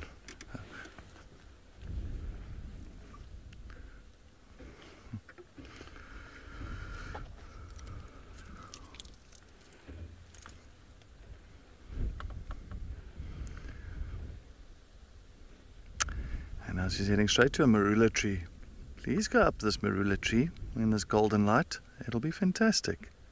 It'll be perfect for us. You can watch out. See how she's zigzagging at the moment. She's seeing something here. Watch her, watch her, watch her. She might pounce. She might pounce. She looks like she's seeing something. She might pounce on something. She's got her eyes set on something in front of her. Don't know if it's a scrub hare. It could be a franklin. Could be anything.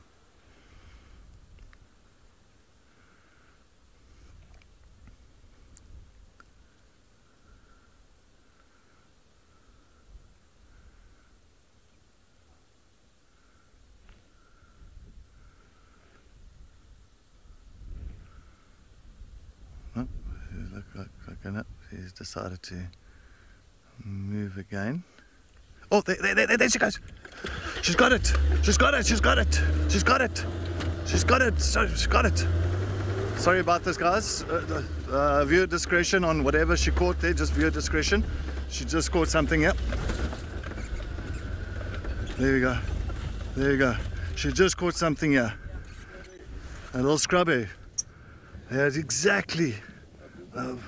That's exactly. It's amazing the sense of hearing, and how quick she was on that.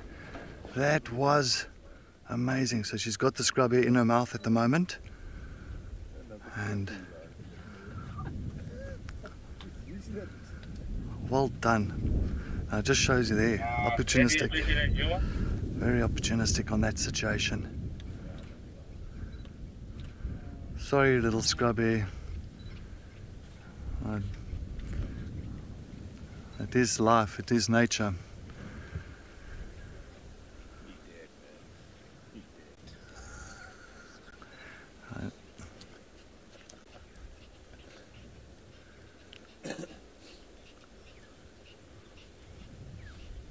Mandy, it was so quick. That just shows you how quick, and it's amazing that their sense of smell and the sense of hearing.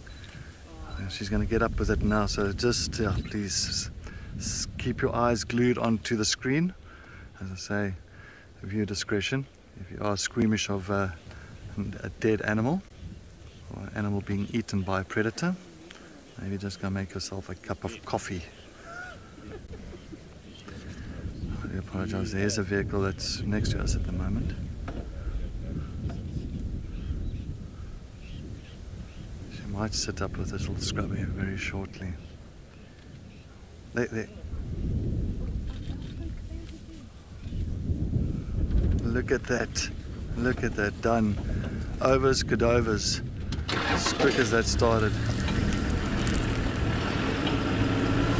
Cheetahs and other animals, you say it's your first leopard kill. Well, alright, let's see. Maybe she takes it up into the tree here. Let's see. Oh, I can't even. I'm missing the steering wheel here. I'm so excited. Okay, you ready? Yeah. She might go up in the tree. Let's just see. I'm just not going to just give her a bit of space here. Alright, she's just inside. So. Oh, she's eating in the thick grass. She's eating in the thick grass. Ah, well, let her eat in peace here.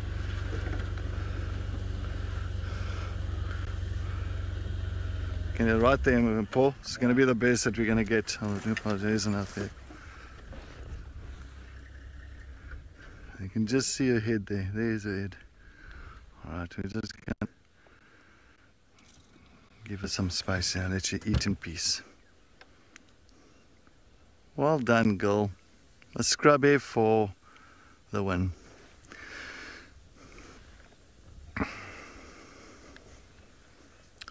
But that's just clearly a prime example, as I was talking about opportunistic. A prime example. Even as a scrubby, you'd think, why are you putting so much effort for a scrubby? Well, every little bit of meat is gonna be something.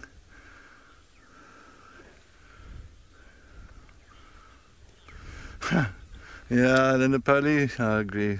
Wrong place, wrong time for old scrubby. But that's how it goes. Now you can see her head bobbing up and down there. What she's doing now, she's just plucking the fur off. So they don't eat the fur. And leopard will pluck the fur off. They'll pluck until it's nice and clean. And she gets rid of all that fur, and then she'll start feeding on it. But how quick was that, Paul? Yeah, that was quick, eh? Did you get it? I think so. Yeah, a little bit, yeah. A little bit, yeah.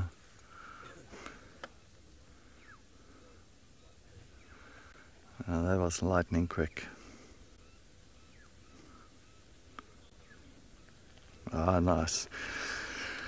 So yeah, no, leopards. If a leopard charges at you, their speed is around about 25 meters per second. 25 meters per second. That's their charging speed. So it just shows you they're quick. But a leopard is a short burst. They don't do that long sprints like a cheetah or like wild dogs, even like a lion as well. A lion, they can sometimes just run after buffalo for a bit of distance, but a leopard doesn't want to run that distance. They want to do it quick, sudden, done. All right, so we're watching a bit of grass now. So yes, a little bit of blue seed grass that's in the mix here.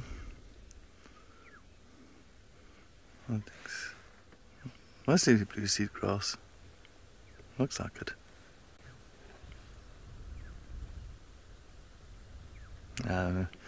We'll have to wait. Tadiwa, I don't think she's going to pop out anytime soon until she's maybe done with that scrub air.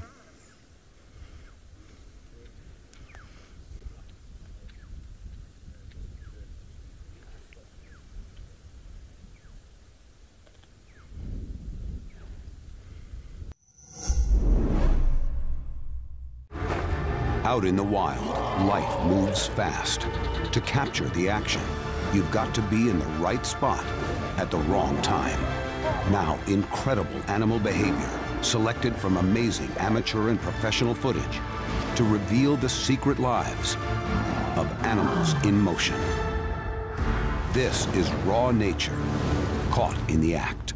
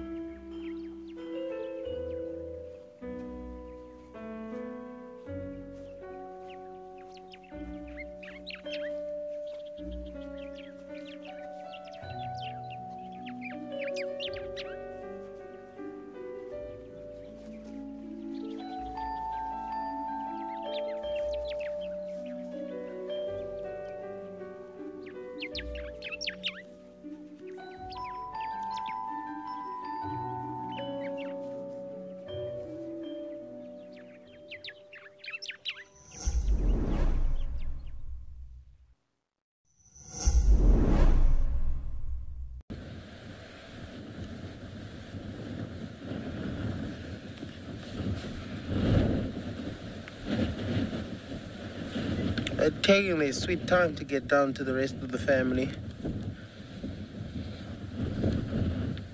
It's almost like they're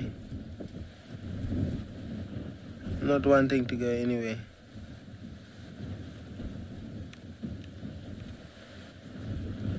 Slowly feeding.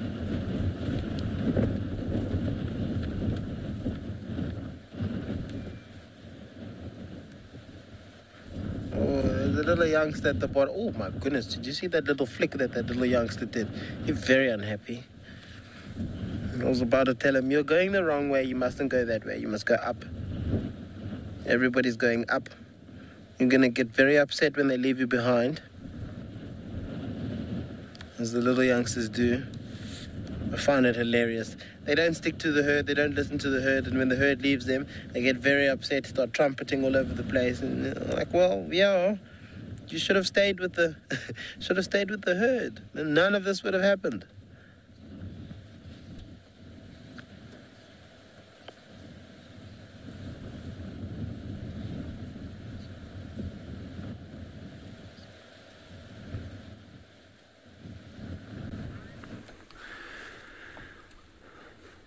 So we're just sitting here at Twin Dams, just enjoying the beautiful scenery. It's been a fantastic sunset safari so far. And Eric was able to catch up with those elephants to see Tlalamba again and to have her make a small little kill, a scrub here. I'm sure Cedric is ecstatic and over the moon with that. And how beautiful is this scene? We're just sitting here at the waterhole, just taking it all in, and I know a lot of the viewers did really enjoy the silent segment, so I'm going to take the next minute or two and just enjoy this scenery here.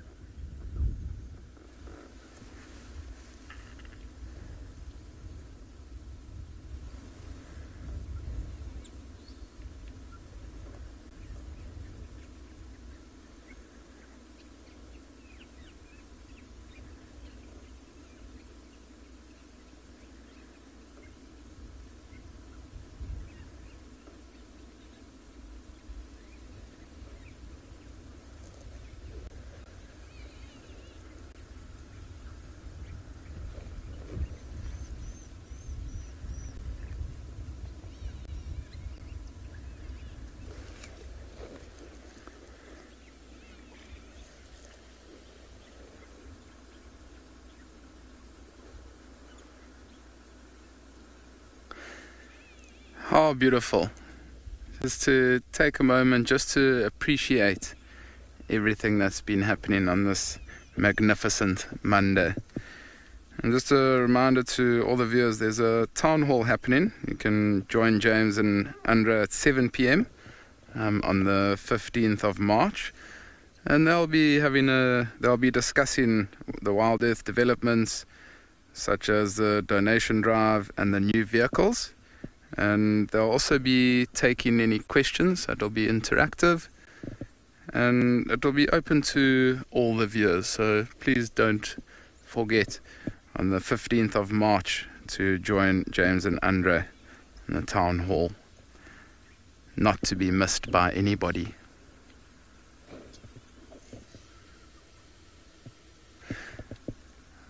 Panda, I don't know if you can see that. Oh, never mind. As soon as I pointed, I just saw a kingfisher land, and then the kingfisher flew off, but it wasn't a woodlands kingfisher. It was just sitting on the edge of the water, and literally as soon as I pointed at it, it moved away. I'll keep an eye out. Maybe it will come back. Not 100% sure.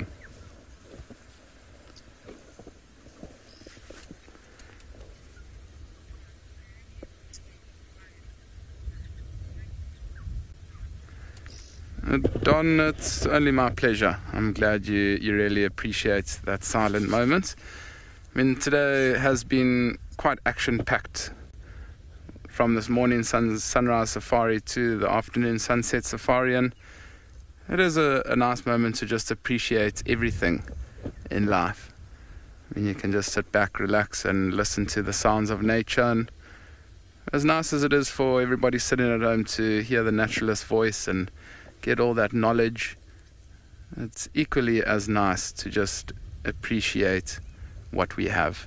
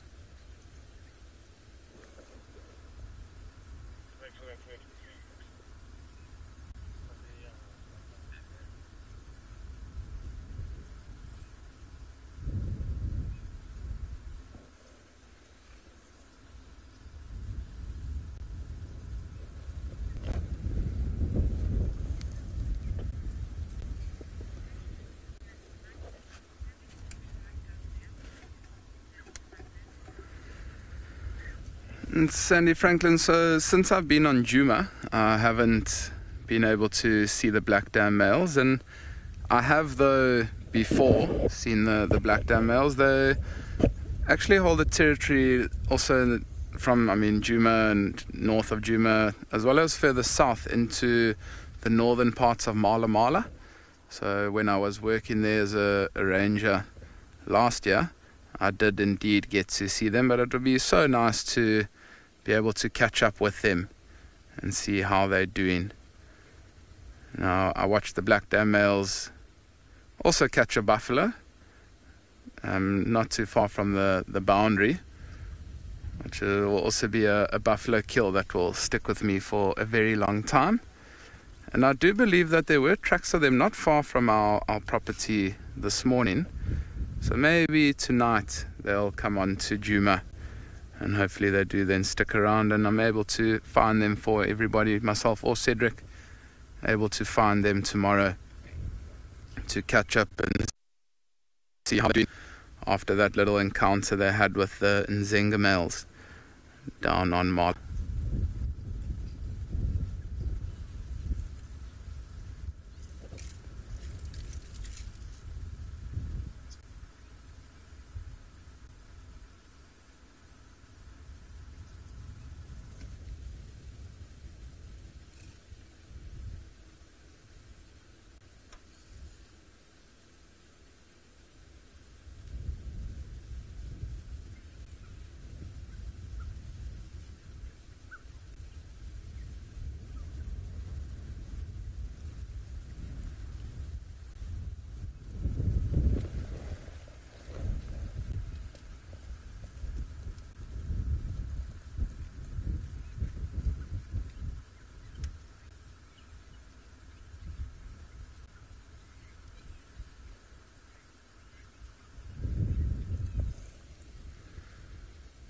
So as myself and Panda just sit here at Twin Dams and enjoy the peaceful moments, we're going to send you back over to Sedders to see what's happening with Tlalamba.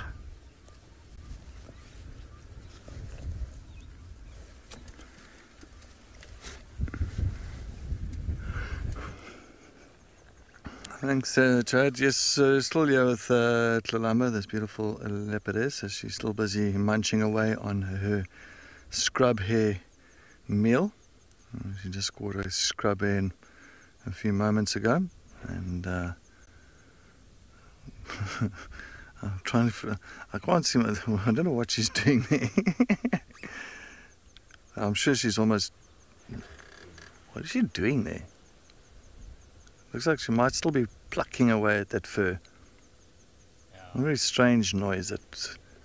And sometimes you can just hear that plucking noise.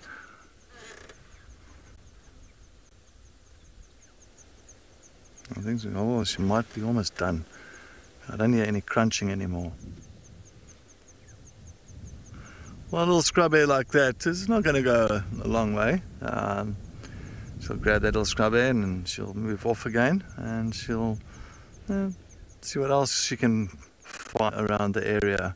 She bumps into another scrub hare, or in Franklin, or even in Impala or something, yeah, she's going to take that opportunity once again. Just making sure that that tummy has got something inside of it.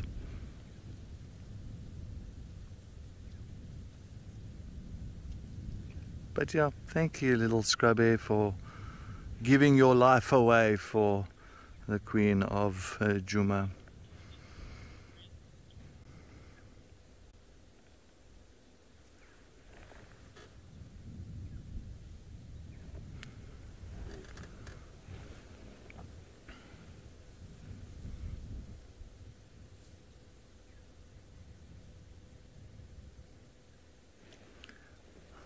It would have been quite interesting to see if a hyena had to make its way into this area. If the hyena has to come here now, she might even take whatever is left of that kill up into this marula tree that's right next to her.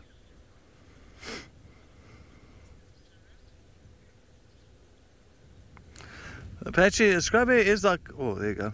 She might take it up into a tree. Ooh. look up into the tree? No? Not going to look up? Still quite a bit left there. Come on, climb the tree. Oh, she's just repositioning herself. It's like a rabbit, but a scrub hare, of course, is a big difference when it comes to birth. We'll find that a scrub hare is precocial. Precocial meaning it is born with fur and its eyes are open, the little ones, the babies.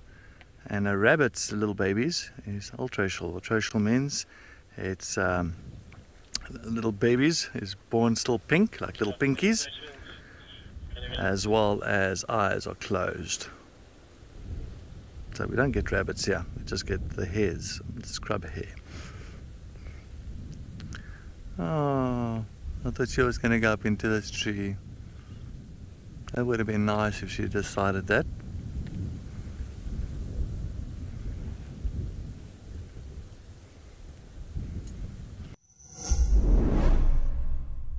If you are a driven nature enthusiast with a background in communications, then this message is for you. WildEarth is calling for volunteers to moderate our web and social media chat platforms during our live broadcast. Do you keep up with the latest trends on social media? Do you have quick fingers and a sharp eye? Then we're looking for you.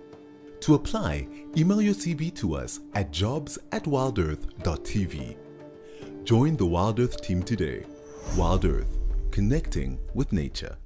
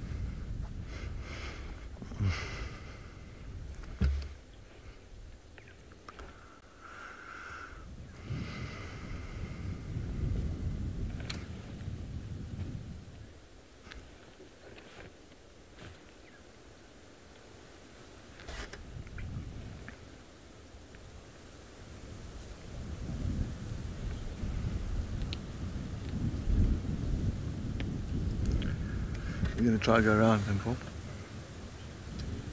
Let's just try. Let's just try. Okay, we're just going to try and reposition here quickly. Just going to go to the other side.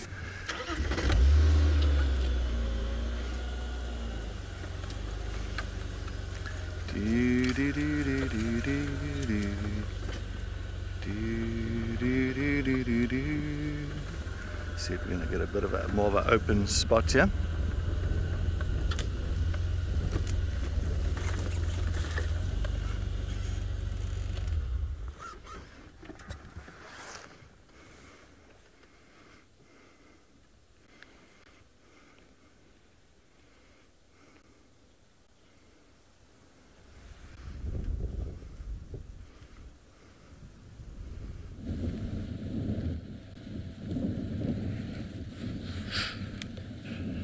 So we left our elephants.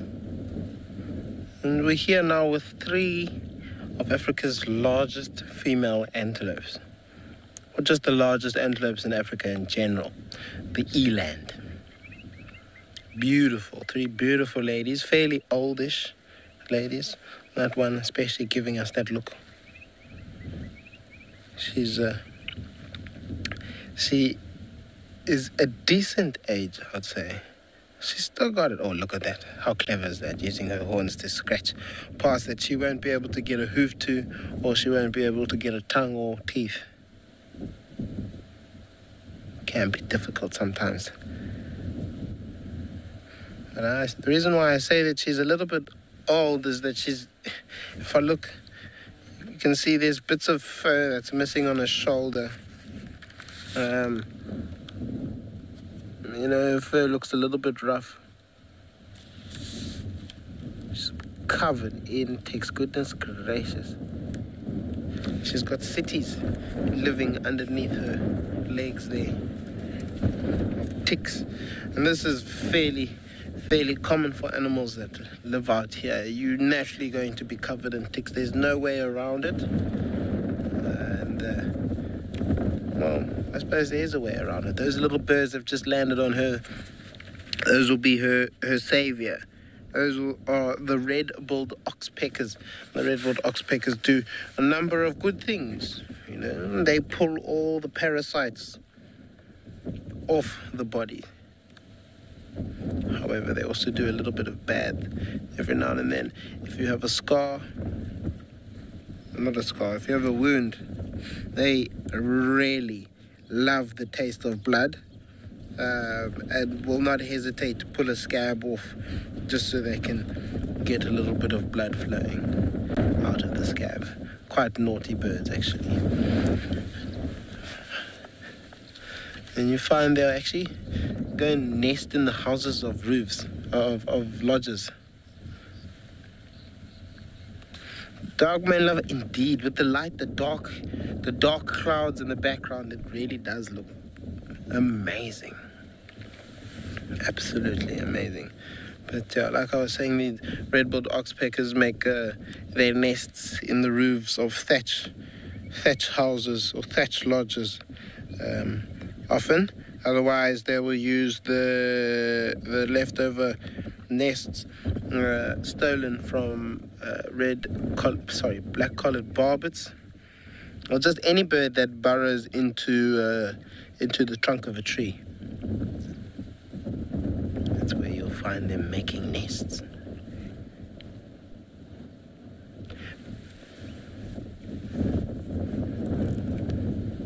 It's not a strange thing that there's only 3 of them here.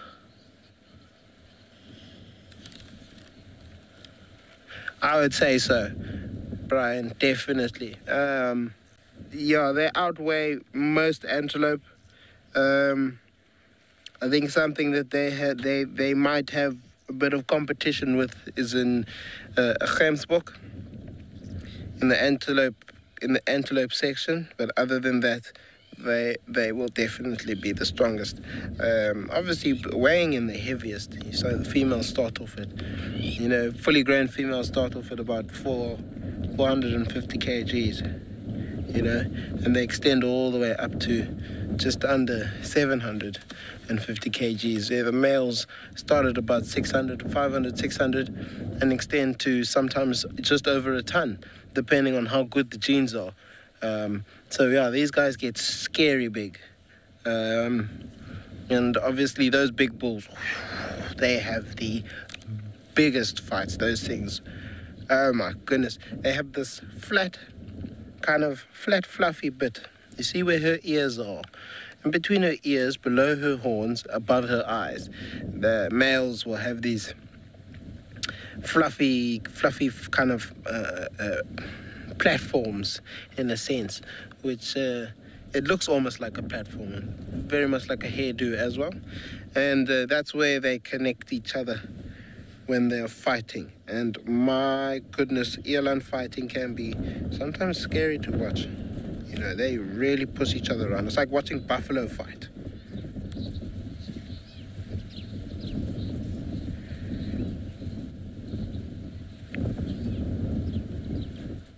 They do have very, very fine hairs. Well, I wouldn't say they're fine. They're fairly hard, fairly coarse hairs on their skin, Danny.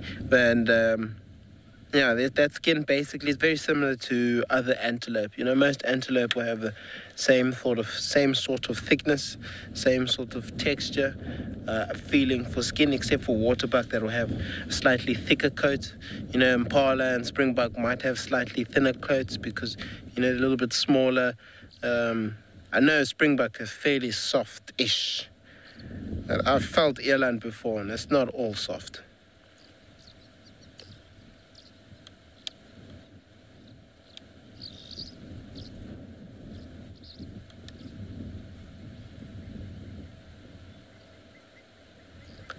Oh my goodness, I've been distracted by a little bird. There's a little stone chat on one of the bushes here. But we're talking about these eland here. Now, I haven't seen other eland in this area. It's not unusual that there's only 3 here. It's possible that there's some on the other side of the slope that we can't see. But generally, you'll normally find eland in a herd. And numbers ranging from about 6 or 7 all the way to about sometimes even 30. Right, we're gonna send you over to Chad, I believe, who's still got his leopard with him.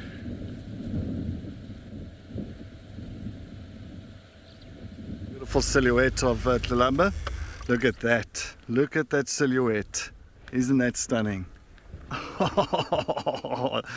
That is picture perfect. A silhouette of Tlelamba up in a marula tree. Wonderful. Hey, Mpo? Ayoba, man. Yeah. This is amazing. This makes me happy.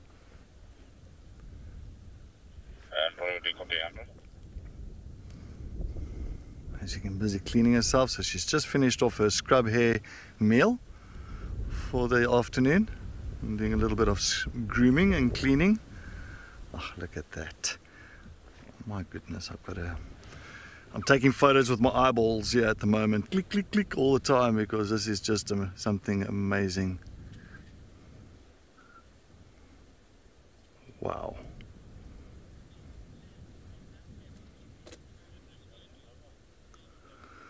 Lynn, yeah, well, well, that's why I'm doing this, because I love nature. It's just so amazing, and to bring this kind of sighting to everybody at home or wherever you're watching, and I mean, this is live and interactive, and to bring this to everybody, it warms my heart up, you know, it warms my belly. And yeah, this is just perfect for the afternoon.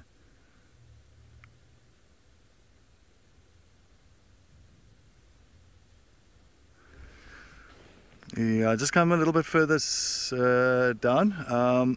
You're not too far, just come about 50 meters down and come then south into the block.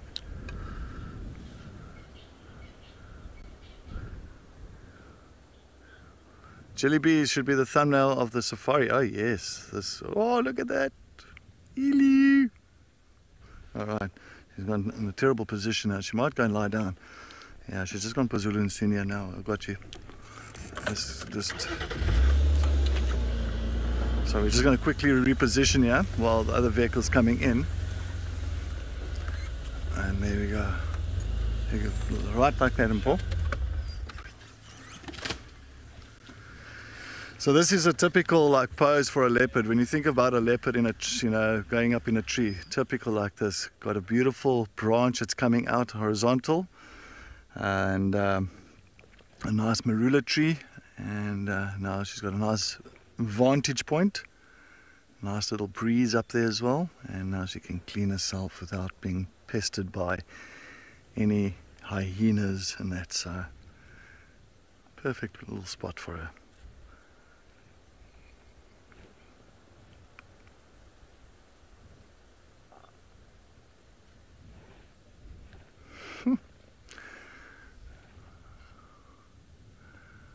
Amazing.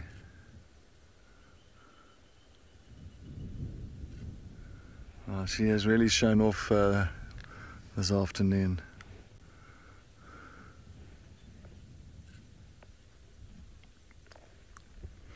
A Wombogal, yeah, I know. I don't mind sitting with leopards anytime, but it just shows you.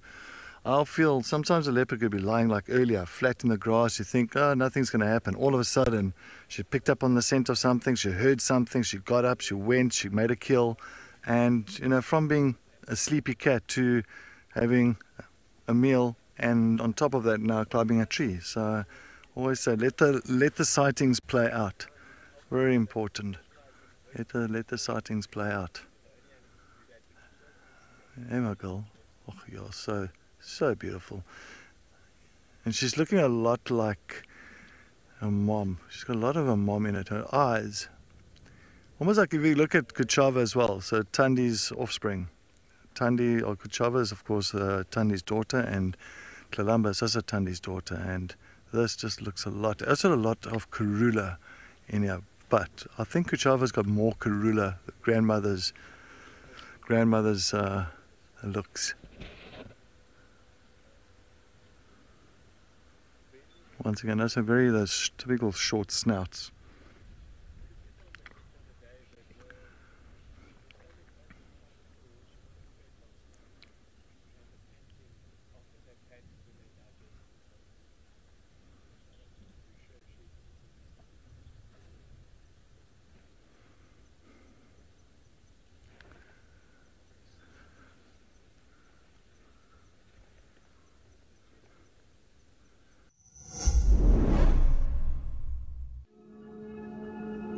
Better is more than a word to us. It's a commitment to conserve our nation's precious landscapes, oceans, and wildlife. It's more sustainable fishing and farming practices, jobs and prosperity for our communities, and access to clean drinking water for all.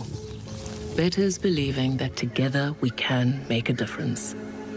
For nature and for you.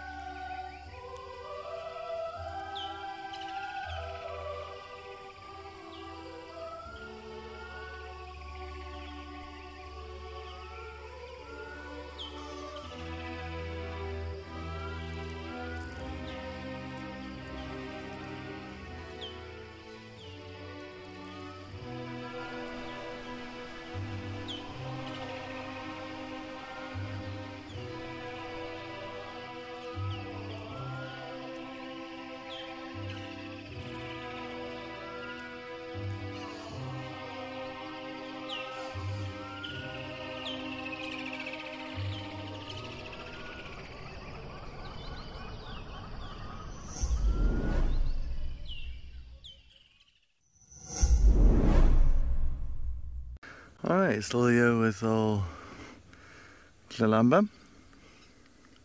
She's still just lying up here in this marula tree, just watching the area, just taking a look what's happening around her. She's got the perfect place, perfect spot for that.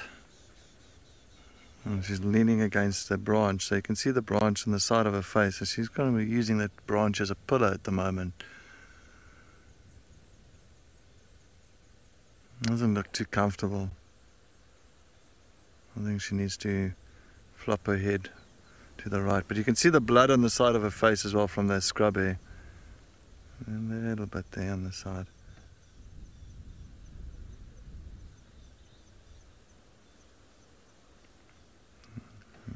She's keeping her ears and eyes open. There's so much wind at the moment. Yeah, you can see that this cyclone is slowly but surely coming in. It is going to hit us tomorrow, midday tomorrow. And I wonder if she knows anything about it. I wonder if she feels that there is going to be a change in weather for the next 2 days.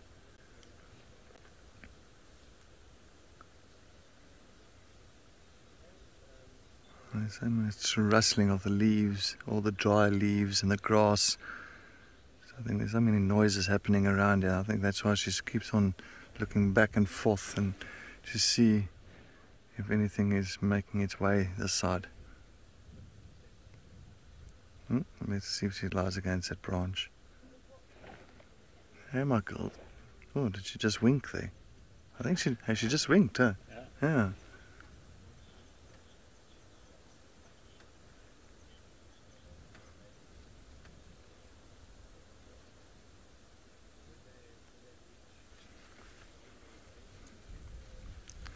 Panting away. Look at that little tongue of hers. Almost reminds me of Marip's half-brother. Marips has got the same, but he does it all the time. His tongue will come out a little bit further than that. It's a young male leopard. If you don't know who's Marips. And when he walks and when he pants and when he looks at you like that, his tongue is always sticking out. Oh, look at that. Time for a little bit of a late afternoon snooze. Nothing wrong with that.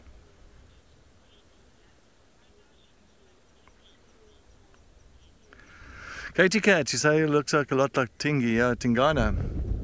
Of course, Tingana is Tlalamba's father. And I think Tingana's also got a bit of Tingana in there. It's difficult to, like I've seen Tingana thousands of times as well when I used to work at Arathusa. And I haven't seen him for almost 4 years. 4 years now, 5 years. So it'll be difficult. I'm trying to bring back some of his, how can I say, like some memory back there. I'm just trying to get some pictures back there.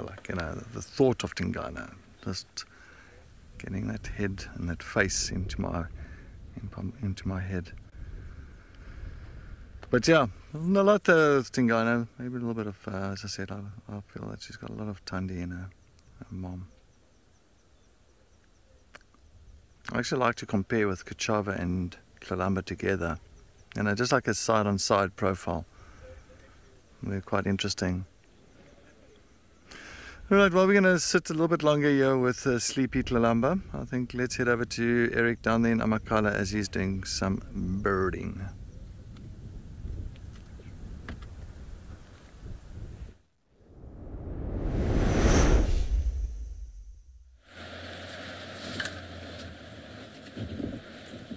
This is a secretary bird.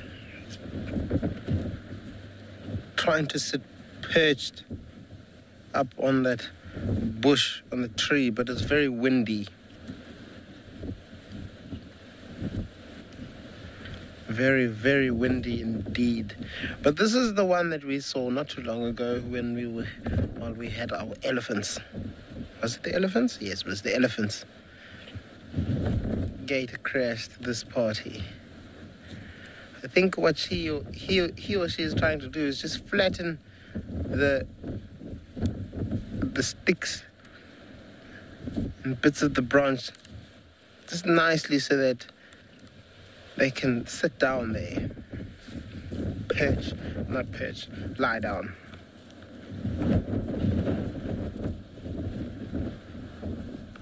Doesn't necessarily look the comfortablest.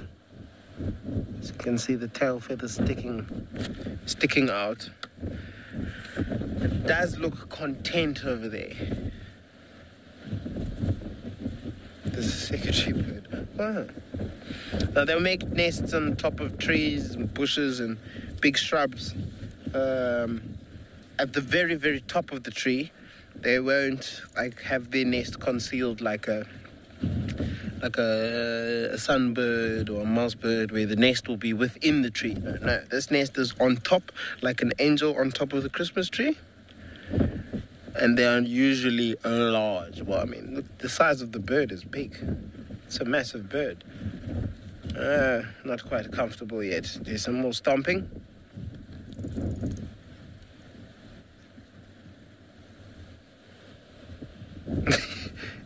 This does take some form of balance. Just remember, that tree does look a little bit flimsy.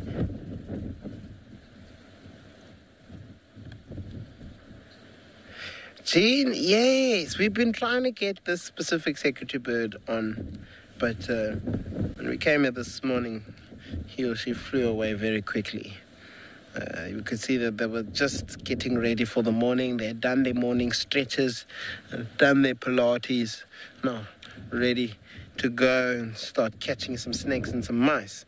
And as we pulled up to the little spot here that we were sitting at, it took off.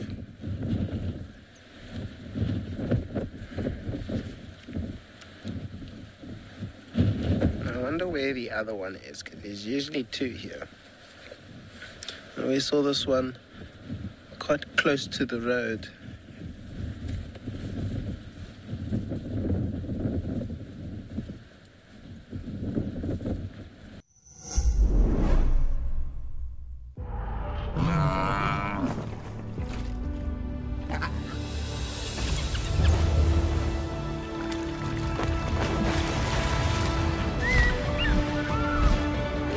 Experience captivating wildlife documentaries showcasing incredible animal behavior for free by visiting lionmountain.tv or downloading the app, accessible on both Apple and Android platforms.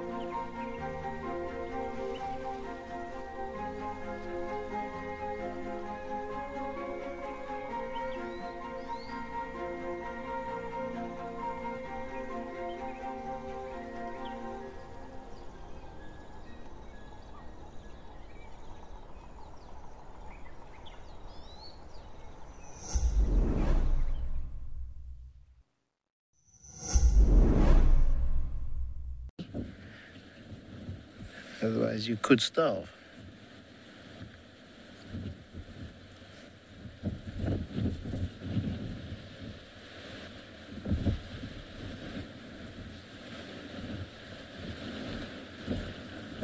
Yeah, this wind, I thought it was going to drop or calm down a little bit. So it does look a little bit like the FNB tree. I'm pretty sure the FNB tree is supposed to be a sweet thorn in the savannah with the sun behind it. The sun is sort of behind this tree, but not in the way that we want it to be behind this tree. The sun is also about to be covered by some clouds. And there goes our golden hour. Bye. We will see you tomorrow.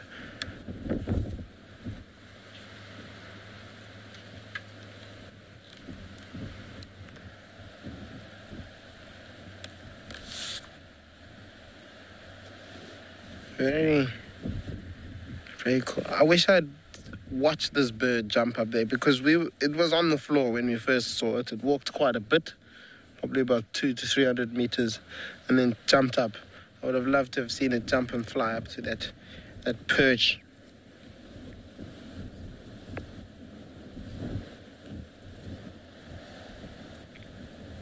Just watching the tail blowing in the wind. Look at that. Oh, and so creative. I think, and Paul, that's one thing Paul's got, the creativity on his side is amazing. Look at that. Beautiful. Coming up to her back right paw and back right leg. Draped over this horizontal marula branch. And she is fast asleep. Fast asleep now. Very content with life. Content with her day's success.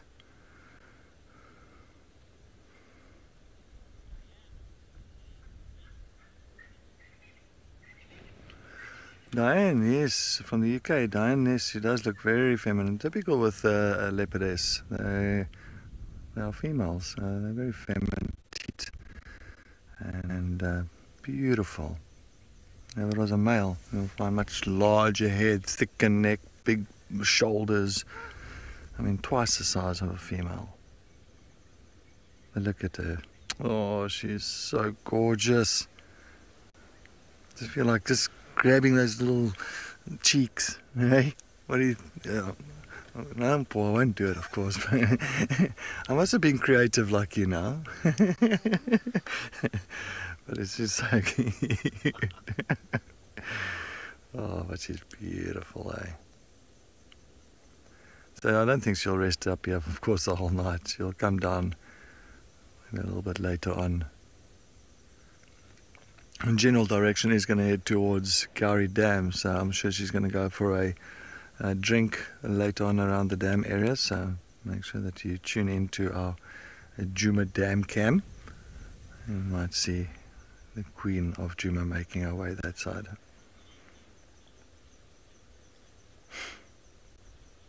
Bradley, yeah, it's amazing. That's the agility of a leopard is fantastic. Really, it's phenomenal. From when they're little cubs, they start practicing to climb small trees and getting right to the top of the branches, staying out of any danger. Maybe a hyena coming around, maybe another male leopard, and these little ones will go right to the top. I've seen it with, I remember with Shadow's cubs there on Arethusa, and I can't remember what approached. I think it was another male leopard. It was a hyena, I can't remember, but the little cubs of Shadow went right to the top of the little tambuti trees, like right to the top. So even if it was another leopard, they won't be able to really climb to that point because they're too heavy. They'll just, bend it over and they'll just fall to the ground. But the little cubs are still so light that they can climb to the top. So since when they're cubs, they climb. And now, she's 6.5 years old. So for her to climb up a tree now, it's second nature. It's so easy. And they are the masters of the trees.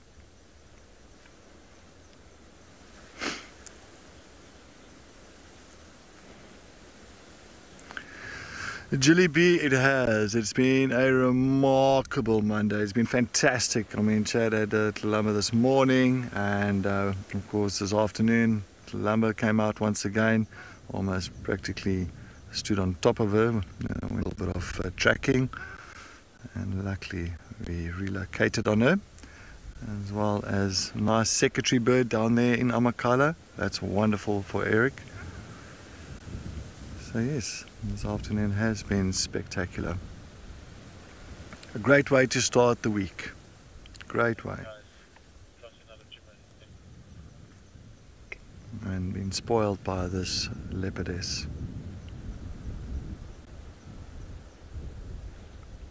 As I can sit with a leopard all day long. I'll never ever get bored. It'll never make me tired.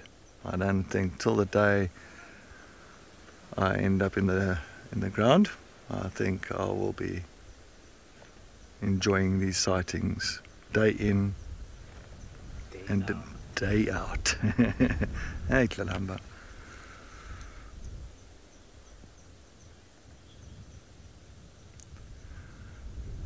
Tomorrow she's got beautiful eyes. Those eyes of hers are just so mesmerizing. You look into those eyes, big eyes. Look at that. She's just keeping her eyes open. Oh, and then she's like, okay, there's nothing around here to look out for, so I'm going to go and have a snooze while I can. I've got the little scrub here in my tummy. It's perfect. Oh well, it's so sad that we are coming now to the end of the show. I wish we could just be here for the entire night. But anyway, it's just one of those things. But yes, please make sure that you do join us tomorrow morning. Cannot wait for our sunrise safari at 6 a.m. Central African time. Make sure you put that alarm on. As well, thanks so much for all the comments and all the questions that you have sent through to us this afternoon. It was wonderful spending time with this beautiful leopardess.